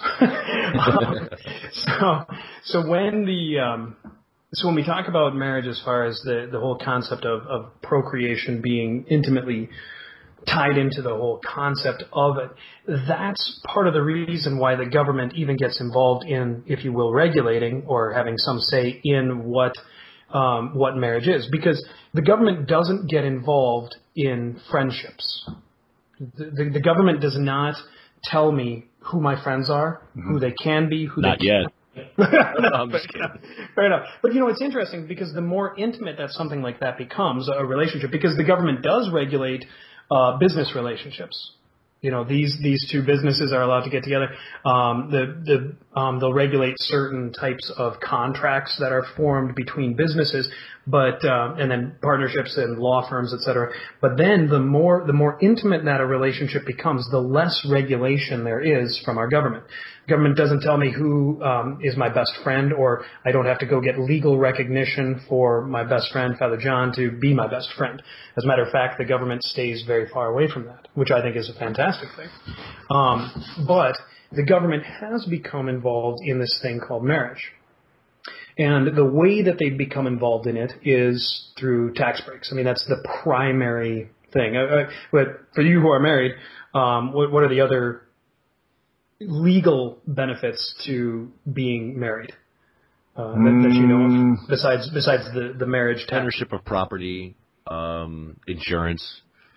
If you break up, you get to split it. 50. Yeah, depending on where you live. Yeah. Fair enough. I mean, but would you say that's a benefit? I mean, that's a legal consequence, but if we're just talking legally, I say those are benefits. But I would say I would argue that I would have gotten married even if I didn't have those tax breaks, and I'm pretty sure that there are millions of other Americans that would agree with me. Yeah, and that's kind of my first one of my points. I have so many. Gosh. Not horns on my head, but but points in general, is that I've got horns. We're working on those, all right. I brought my holy water. We can maybe get rid of them. Sweet. But oh my, the first podcast exorcism. So they, but that's the thing, is that to say that those people are prohibited from marriage is, I think, a false understanding. They're prohibited from getting the tax breaks of being married. Because, correct me if I'm wrong, and I might be, I'm not a legal expert, but people can sign documents to have shared property even if they are not legally married. Yeah, and I think in some states, if a man and a woman live together for long enough, common law marriage. Common law. Yep. So one need not have a piece of paper that says you're married, even to have anything, with the exception, the only one that the government does, correct me if I'm wrong. Well, I'm not a legal expert either. Okay, well, as far as I'm pretty good. Yeah, nice, all right. As far as I know, the main thing is the so-called marriage tax break. So the only thing that the government really is doing with that is setting up, in the event that there's a breakup of this relationship, is they take care of some of that legal stuff for you by having it on record that the two of you have agreed to share ownership, unless you state otherwise in a legal document. And we will give you a little bit of a tax break when you're filing jointly. So like you said, though, Ken, that you would still have gotten married even if the government gave you no tax breaks, because your marriage, to get married, is not based upon the civil government saying, hey, here's a sheet of paper. It's a personal commitment of one person to another. Right. Okay. So with that concept kind of in play, the question has to be then, why did the government get in the business of giving out money, or, not taking as much money for married couples versus best friends? Why can myself and Father John not just say, hey, We're good buddies. We vacation together. We hang out. We grab a lot of White Castle together. Yep. A lot of White Castle. Disgusting. You guys both disgust. David, you... Oh, it's all around me, dude. I live less than 2 miles from a White Castle. Oh, what a gift. No. No, it's good until you've eaten it, and then it's the gift that keeps on giving. Oh, yeah, exactly. Oh, my gosh. Absolutely disgusting. This podcast is clearly not sponsored by White Castle. I would do... Anyway. I should start up one. Anyway. Yeah. So then the question would be, if the government's not going to give me a tax break for having a good friend, Father John, why is the government interested in giving tax breaks, or why has it historically been, and in promoting marital type of relationships? If marriage is defined simply as two friends hanging out together, why would the government even care about that? Because the government doesn't care about our friendships. And this comes back to that question of what is marriage. And so I would argue, and I might be wrong, but I'll make the case that the reason the government got involved in that is because of the end of both the happiness of the couple and the procreation of children combined together, because the stable relationship of that man and woman creates the environment for rearing children, for designing that. Now, in the case of, Great Aunt Edna, who's, 96 and at the nursing home and things like that, her getting married, no, in all probability, she's not going to be bearing any children. Right. But that doesn't mean, though, that relationship that she's formed with Ed at the nursing home is not still... Ed. I know. You dog. Poor guy. Why poor guy? He's obviously getting action. I don't know. Okay. Just a funny story. Just a side. So I was at a parish and I was helping out the nursing home, and I do mass at the nursing home. And at the end of mass, I always like to give the people at the nursing home just a little update on the news and things and what's going on. And so I said, it's going to be really cold tonight, so make sure you stay warm tonight. Make sure you put an extra blanket on the bed. And this old guy in the back yells out, he goes, "Blanket! I prefer the company of a woman."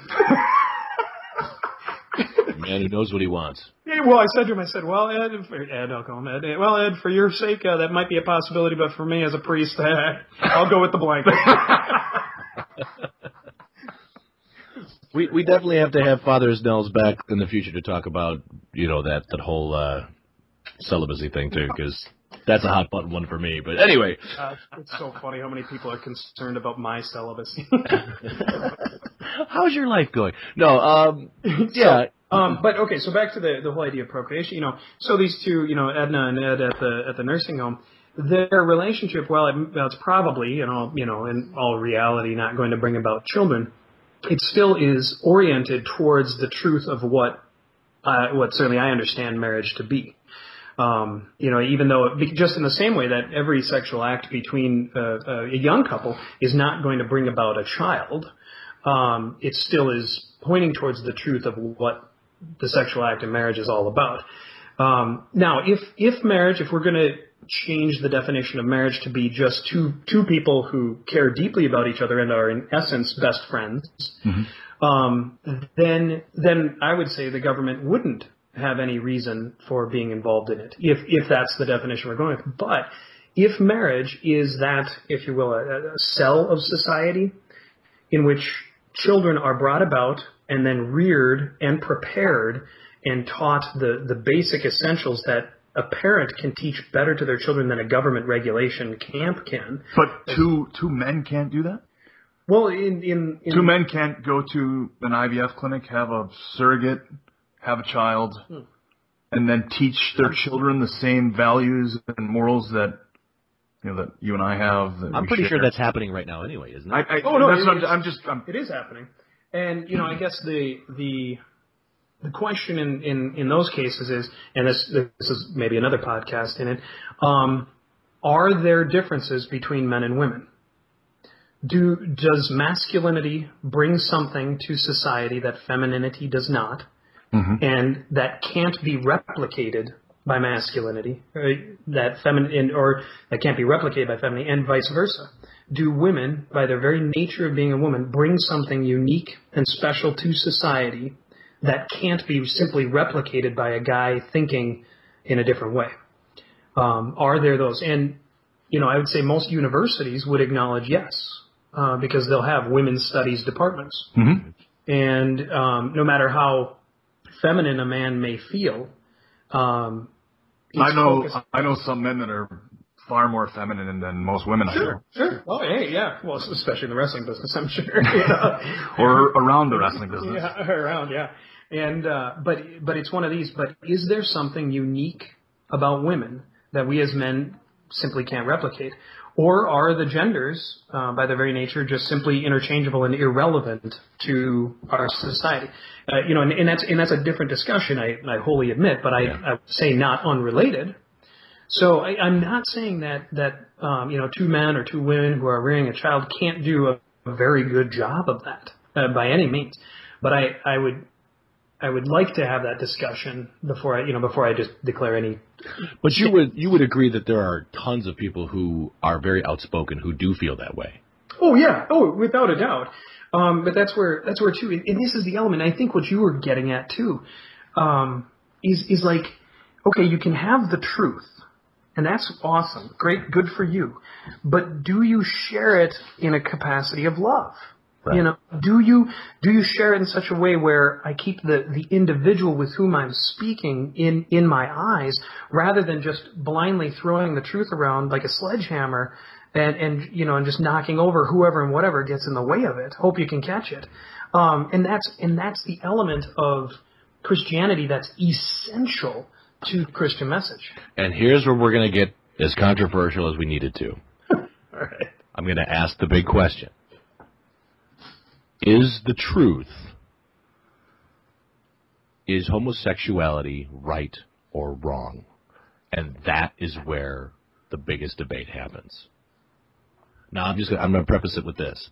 Not to preface, I already said it, but here's the thing. When I was a younger guy, I was probably about 12 years old. My parents had a friend who were a gay couple. I live in Chicagoland, very, very common here. I loved them. They were great neighbors. They were great people. They individually were wonderful guys. I hung out with them. We'd go to ball games. We'd talk and just. I was at a very formative age where we would just talk about all different stuff, and it was so cool. And they were trying to indoctrinate you. Oh yeah, they were trying to turn me. I say no, but no. On a serious note, whenever a conversation about faith came up, I noticed they would shut down. And that would break my heart because I realized they've been so just programmed to not even discuss it because, and I respect that they had enough consideration for me not to want to offend me. But it's one of those, I don't see them anymore because they were my parents' friends. We moved, and I've always wanted to have at least had another conversation with them. Just to say, you wouldn't have offended me. Let's talk. You know what I mean? Yeah. And I don't have that opportunity, and I think that's probably driving why I want to do this, is because there is love there. And when I say I love them, it didn't mean I wanted to have sex with them. It was just I loved them, and they were great people, and I wanted them in my life. And it was just a progression that I saw over the years, being a teenager, becoming in my mid-20s and in my early 30s. Watching as other Christians would condemn just on a knee-jerk reaction. And so many of them without even knowing homosexual people. And to me, that was so atrocious. And so I really want to boil down to it. Is it fair to say that being gay is wrong, right, or I don't know? Well, and I think you're asking the right question. The being gay, as you put it, does not make a person evil, plain and simple. Because that's one thing that is really important to make that distinction. That's why, like I mentioned on my test, for my test for my students, is what does the church teach about people who are homosexual? And the fact of the matter is they are still loved by God. They are people worthy of dignity and respect, people that I need to be ready to lay down my life for. And they are loved by God just as I am loved by God. And no, it does not make the person evil at all. And that's where I take a lot of issue with many Christians who say those types of things, like you were saying some of the other people around your neighbors would say those types of things. And no, the church will say that the homosexual sexual activities are wrong, are sinful, just as the church will say that sex before marriage for a heterosexual couple is wrong, immoral, just as the church will say that the killing of innocent people is wrong. But let's not equate it. Let's not equate it to something. I'm on your wavelength of sin is sin. I get that. Okay. But I know that a lot of people don't have that understanding. So sure. I'm sure Ken goes, I don't. Yeah, exactly. I'm sure that Ken can't understand that in the eyes of God, somebody murdering somebody is no different than somebody stealing a candy bar from a grocery store. Well, that's one thing in the Catholic faith. They would be not as far as, like, they're not in a different category. They're all sin, but there's different degrees, if you will, of sin. Didn't Jesus at one point say that, like, murdering someone would carry the same, I guess, weight in heaven that getting angry at your brother would, or something to that effect? Yeah, the passage is that he says, you have heard it said that you shall not commit murder. I say to you, whoever holds anger in his heart against his brother is already guilty of murder. Yeah. Now, it doesn't say holds the same weight. Okay. But he is already guilty of, and that's just a quick aside. That's where the whole, like, when I'm helping people make an examination to prepare for confession, for example, anger, I'll use the Ten Commandments as kind of headings, but I'll put different sins underneath those because they're related to it. So I'll be like, are you angry? Are you holding anger in your heart against somebody intentionally? That falls under the category of murder.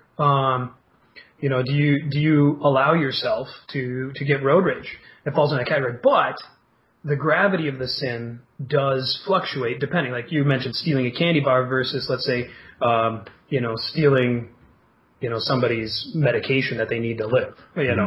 We'll have different capacity or different. See, go ahead. Maybe as a Protestant, this is where I'm going to come in and say, in my mind, and I could be wrong, but in my mind, I feel as far as God is concerned, it is exactly the same because God is.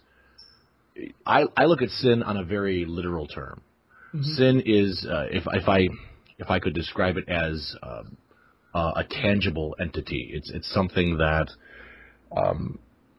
if God is perfection, He is literally without sin. Therefore, to introduce sin to it, it would contaminate everything. It just cannot work. Scientifically, it cannot work. A great example I've heard was you could have a glass of water. Right? I mean, you could have a clean glass of water, and someone comes along and drops a small piece of just crap or dirt or whatever into it. Do you drink it? No. Even though 99% of that glass contained clean water, 1% of that crap contaminated the entire glass. And that's kind of how I look at sin.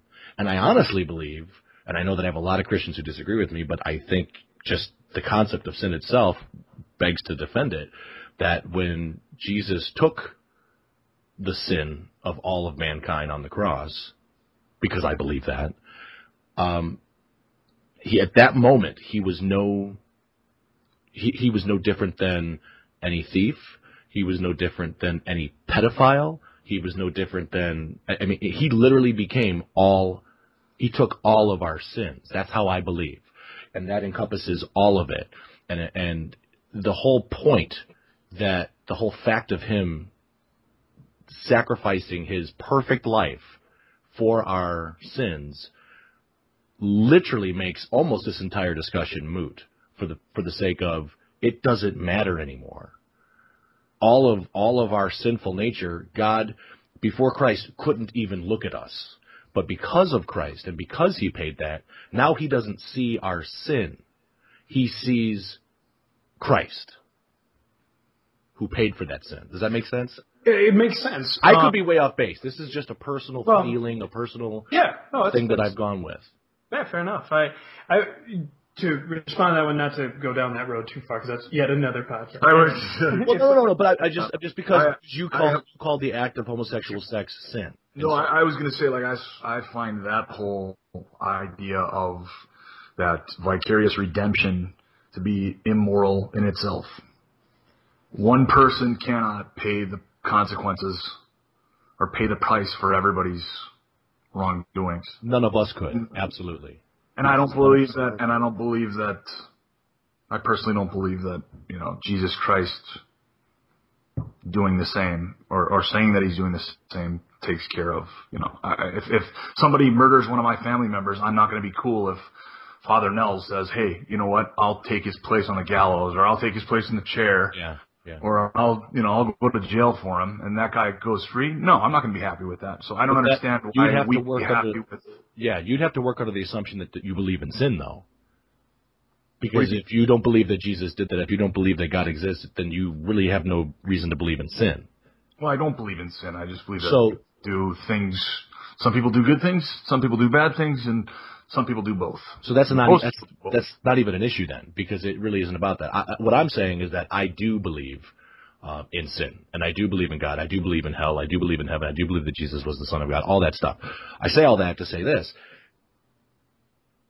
you're not calling homosexual sex a sin because you don't believe in sin. Right. So therefore, why even worry about it? You know what I mean? You don't. But I worried. The thing that I worry about is that people who don't agree with me are affecting the lives of Mm-hmm. And that shakes your morality. That shakes something inside of you that says that seems wrong. Yes. And I agree with you. Morality, I guess. Yeah, I agree with you. And I think what the real issue here is, and I'm willing to bet that Father Nels would agree with me, is that the issue really isn't with you. The issue really isn't with homosexual people. The issue is within the church. It's within Christianity. It's within people of faith who are labeling these things because they really need to take an inward look on how they're dealing with, and I don't mean to say they, I mean me too. We really need to take an inward look on how we're dealing with this thing, because in reality, it's other people. And what business do we really have even thinking too much about what kind of sin that we describe as sin of another person? Do you know what I mean? You were talking earlier about your friends, mm-hmm. the two women that are going to be married. Mm-hmm. Shouldn't we encourage people to, go down that path to, whatever, they're contributing to society, they're good citizens, they're promoting good values, good morals, even though you may disagree with, one particular moral that they keep. And I say that because I look around the country and I see all kinds of people that are permitted to be married who, in my opinion, have no business being married. Like, you look at the divorce rate. Look at people who are married and divorced 4 or 5 times. Yeah. No, it's a very healthy assessment, I think, and that's one of the things where the fullness in. I'll go full on Catholic here. I would argue that what at least the Catholic Church holds to be marriage was lost all the way back in 1930. Because what happened in 1930 was the moral discussion of contraception began amongst the Anglicans at the Lambeth Conference. It's called, when all the Anglican bishops would get together and discuss it. Prior to 1930, every denomination of Christianity prohibited contraception because they saw that intimate connection between procreation and marriage and in that lifelong covenant as being all part of the package deal of what marriage is. Mm-hmm. So in 1930 the Lambeth Conference was the first time that the Anglican bishops allowed for, in very particular usage, the use of contraception, which I would make the case, and there's quite a few Catholic theologians who will agree with me. Some will disagree, but that's when the beginning of the changing and the redefinition of marriage came about. And so as a Catholic, the issue I would say is I'm not at all surprised that we've gotten to where we are as far as the changing of the definition of marriage in legal terms, because I would say mentally the change in the definition of marriage began back in 1930 when we started saying that the idea of procreation, the idea of all these things tied together, was not a part of what marriage is. That it's in essence a very deep personal friendship that's there. So now when it comes to, like, for example, my friends, they're wonderful people. They're very courteous, very kind. They do a lot of things for their society. I disagree with them, obviously, on that one particular choice. But I think these types of things do matter, and that's why I don't mind discussing them with people. I don't mind discussing them. And let me just stop you. I just want to get a little hot here for a minute. When you say you don't agree with their choice, do you mean just their sexual act? As far as the idea I'm sorry. The sexual activity. Yeah. So you don't care if they live together. You don't care if they're roommates. You don't care if they vacation together. You don't care if they want to conduct business together. You don't care if they're attracted to each other. Even that. I mean, it's a careful line to walk, but yeah, I mean, who cares if they vacation? I mean, the issue, morally speaking, would be on the level of sexuality, as sexual practice. I'm sorry, I should. And the point that Ken brought up, so it's more of the action of acting upon their attraction towards each other. Right. Well, I'm glad you bring that up, because that's another thing that is very, very much differentiated in Catholic moral teaching regarding this. That there's, if you will, three different things that are at play that, unfortunately, in our conversation get conflated together. Mm-hmm. There's the person, there's the attraction, and then thirdly, there's the action. So people are always good. Even after sin, the Catholic teaching and understanding would be, while we're severely flawed because of original sin, we're still, in essence, good. It's kind of like if you have a Ferrari, if it's got a big scratch on it, but you still say, hey, do you want this Ferrari? Yeah, I'll take it. I'll buff the scratch out later. And the attraction. People have attractions, if you will, to all kinds of different activities throughout the day. Driving down the road, I have, if you will, I loosely use the term, the attraction to speeding. I'm like, hey, I want to speed. Or I have the attraction to punching someone, not Ken, because but I love hearing that there's a priest out there who struggles with wanting to punch people. I am just as human as everyone else. And do you go to confession after you have these? No. That's. I'm glad you asked that. Because to have the attraction to doing something is not in and of itself a sin. But Jesus said, even if you look at a woman and think about her, if you lust after a woman in your heart, it was another man's wife. Yes, boom, exactly. If you think, notice there's the in there is the activity, the free will. We were talking about free will earlier. I've chosen to use my free will to lust. Now, if I have an inclination, which as a guy, I will not deny that I still find women attractive, So you're walking along and, it's really hot during the summer and too, and when women are working, it's like, oh, okay. I don't deny that. But the thing is, do I engage my free will to meditate, if you will, and to let that image, take root in my mind and then have these fantasies in my mind? Then I've engaged my free will. Then sin would come into play. A lesser degree if I would have acted on them, for the Catholic understanding, See, and I'm on the opposite side where Ken was trying to go with it, which is I believe that Jesus was saying, and to clarify, he was speaking about other men's wives. He was saying if you even think of your neighbor's wife, you've already committed adultery in your heart. The way I look at that is Jesus saying, nobody is going to be good at this. Nobody is going to be perfect at this. Even you can't say, well, I haven't slept with my neighbor's wife, so therefore I'm not a sinner. And Jesus is saying, no, if you even think about doing her, you're just as bad. Mm-hmm. And I think that again, you and I are coming from different perspectives, but I think that's where I look at that as Jesus saying, look, nobody is going to be able to pull this off perfectly. Is even if you think of having sex with another person's wife, you're just as guilty as acting on it. I'll agree with you there. I'll just throw this out there.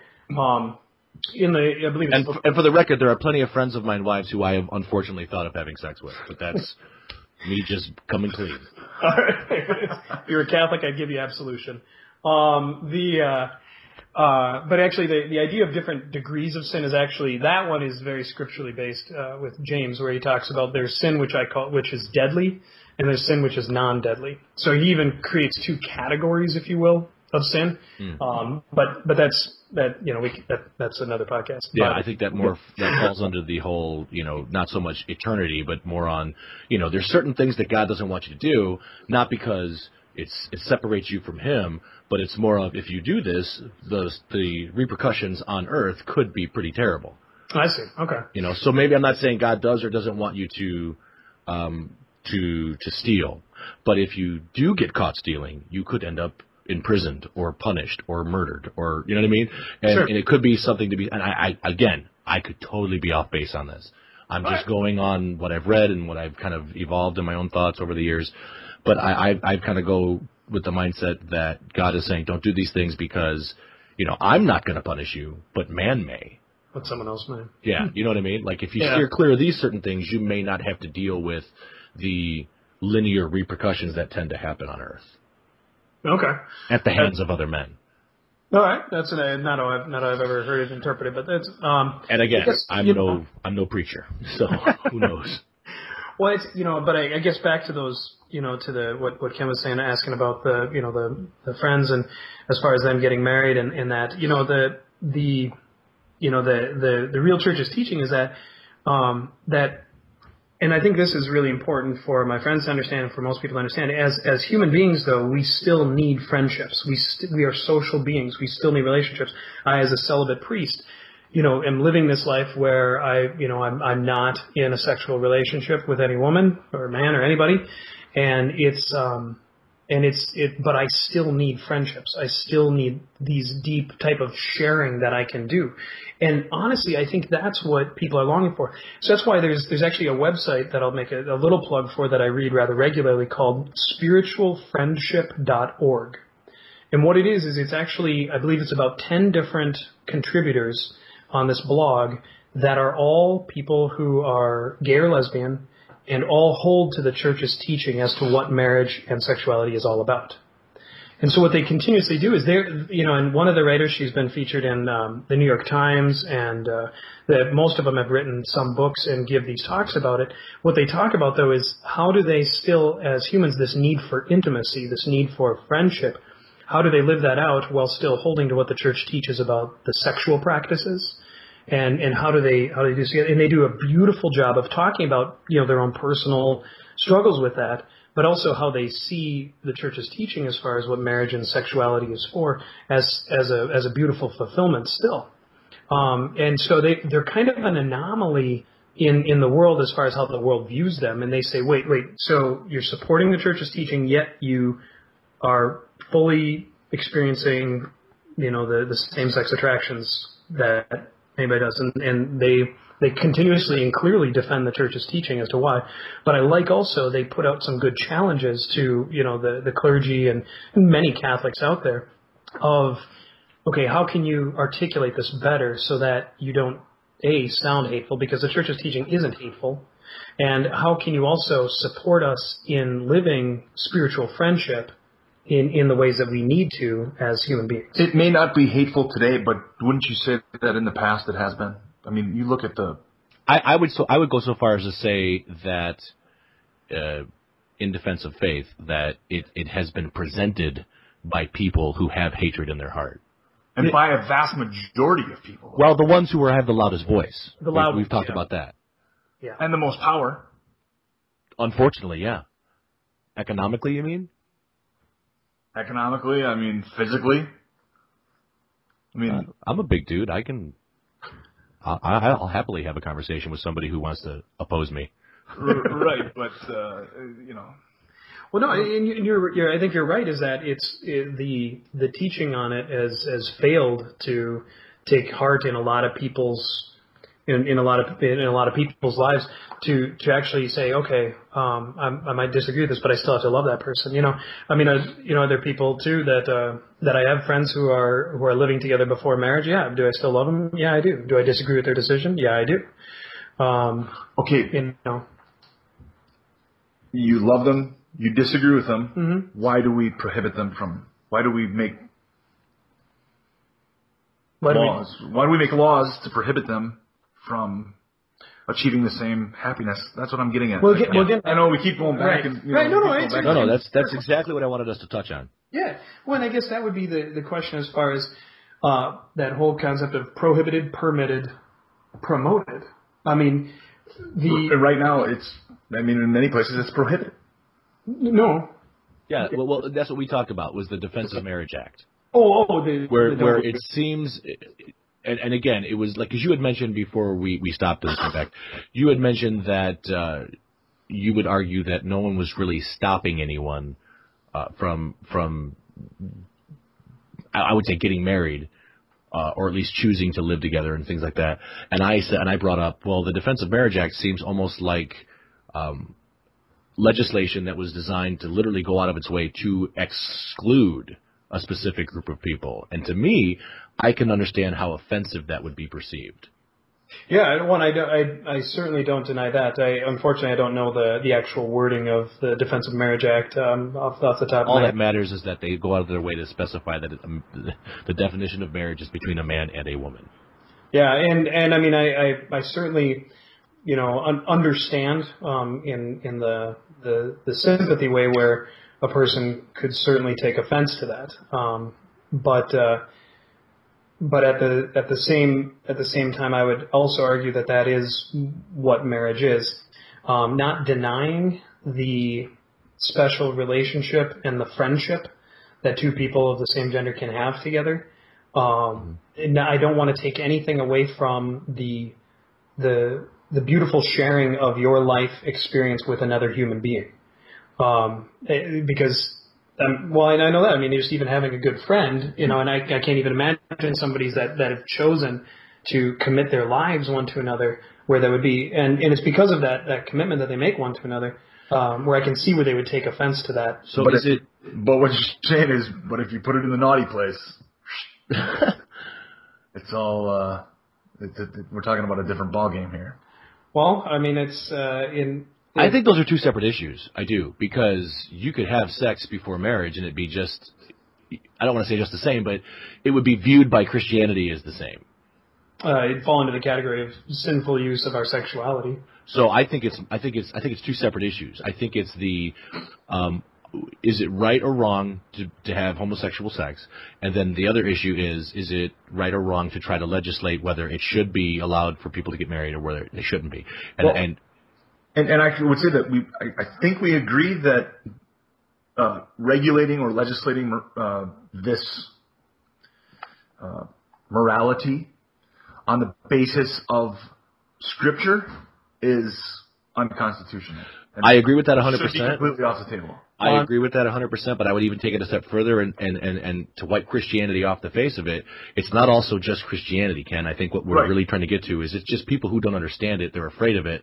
And there is a group of people who go, oh, well, God said some stuff about it, so we're going to use that as a reason to define our fear. But there's people who don't believe in God who hate homosexuals. But we hear senators all the time say that, in fact, Obama at one point was asked, what is your definition of marriage? And he said, my faith teaches me that marriage is between one man and one woman. Well, right there, to me, that's off the table. If you're basing, how you're going to legislate on your biblical teachings, on your faith, then that's off the table. And the people chose him. And that's kind of the thing that we're stuck with is, do you want a leader who publicly talks about where they lead from? I'm of the mindset that, I'm not a super big fan of Obama. So I can also remember speeches where he defended gay marriage.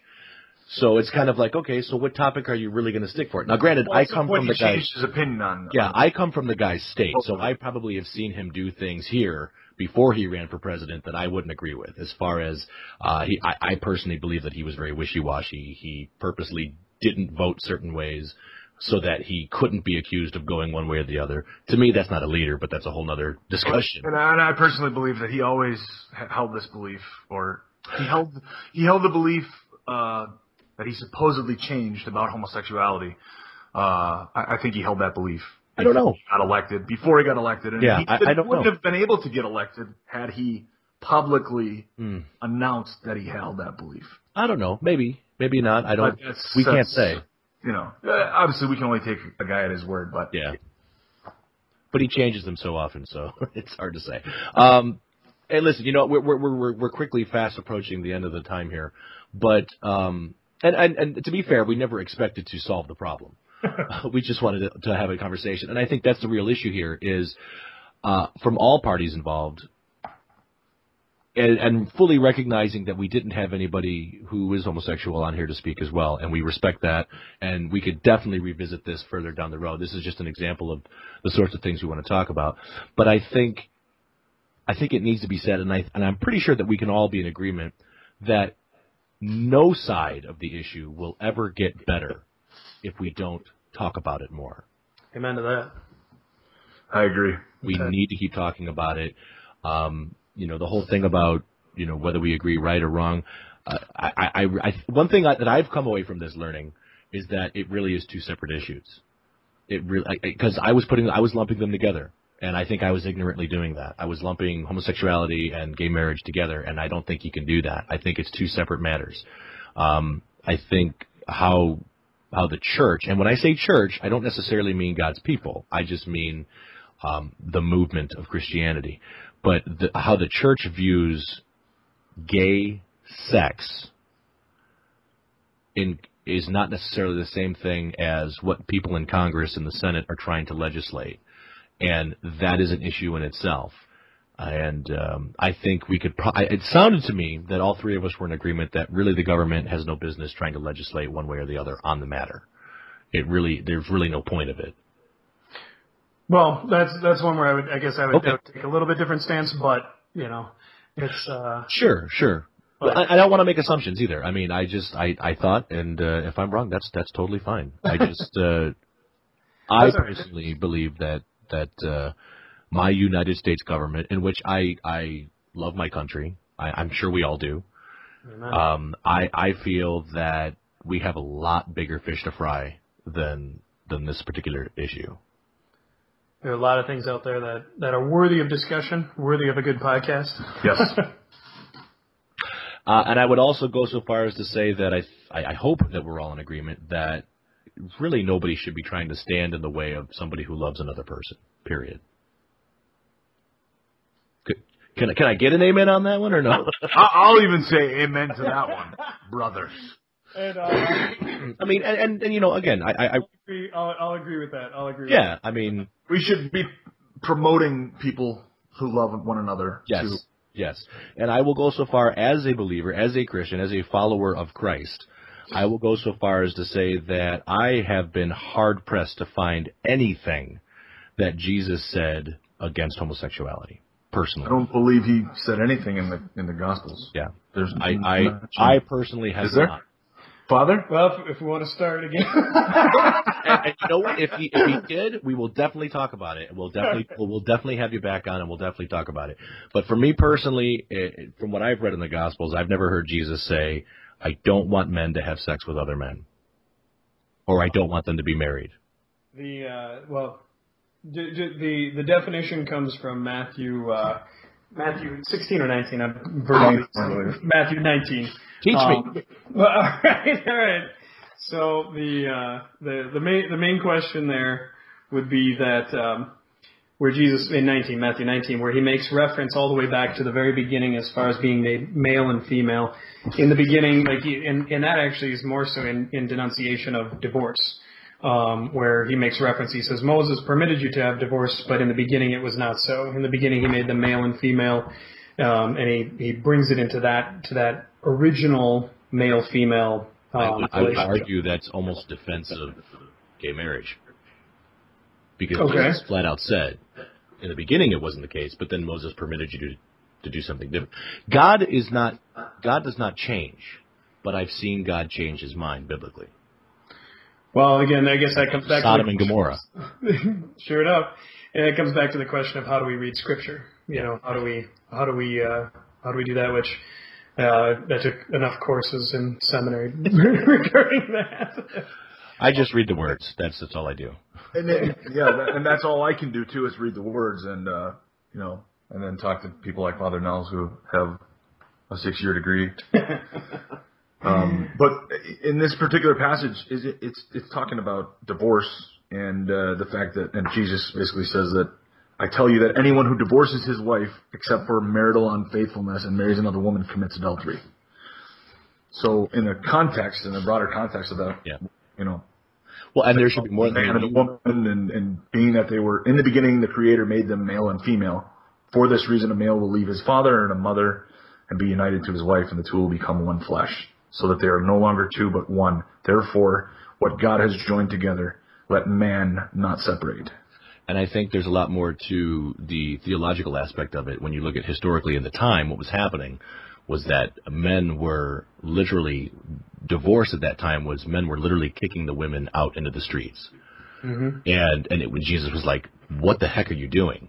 You don't just kick them out of your home. And a woman leaves her parents' home and enters into your home. It's for security. It's for flourishment of life. And you just decide you don't want to be with her anymore, so you kick her out. She's got nowhere to go. And that was Jesus' way of saying, okay, that's not cool. At least that's the way I read it. Yeah, no, and that's I would say an element of it.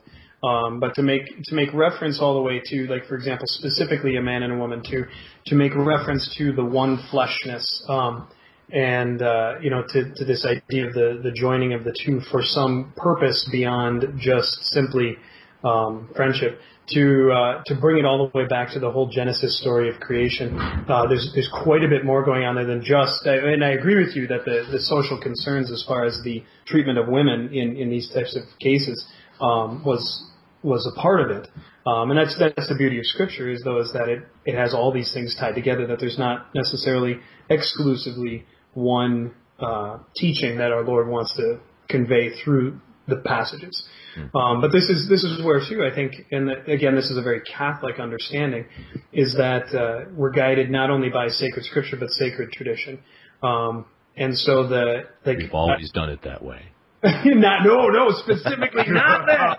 Oh, specifically not that. Oh my gosh! You see, that's where it. Oh my gosh! It takes so long to teach my students. No, I know. I was just being smart. I love it. I did that because I know that's how so many people have defended themselves, and it's terrible. That's just it. That's why, I hope that the stances that I take on whatever issue it is are defensible. That it's not just because we've always done the way. I hope that I have a well thought out, articulated defense for whatever my stance is on anything, from the reason I think the speed limit should be 30 in a neighborhood, or the reason that I think a government should be structured as such. I hope that I have something other than simply either we've always done it this way or because I feel like it. That's what I hope, at least. Yeah. Well, and I will definitely say we unfortunately have definitely run out of time. Ken, was there something else you really wanted to touch on, or?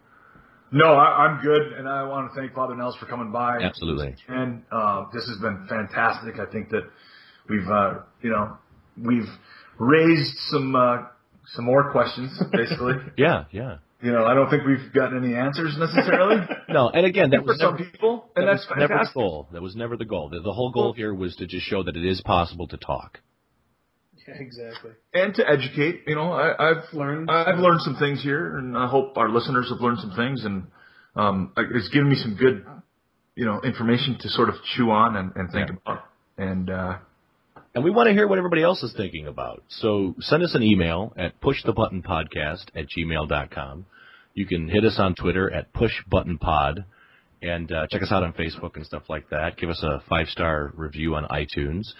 And guys, really, I mean, this is awesome. I love that we have the ability to do this.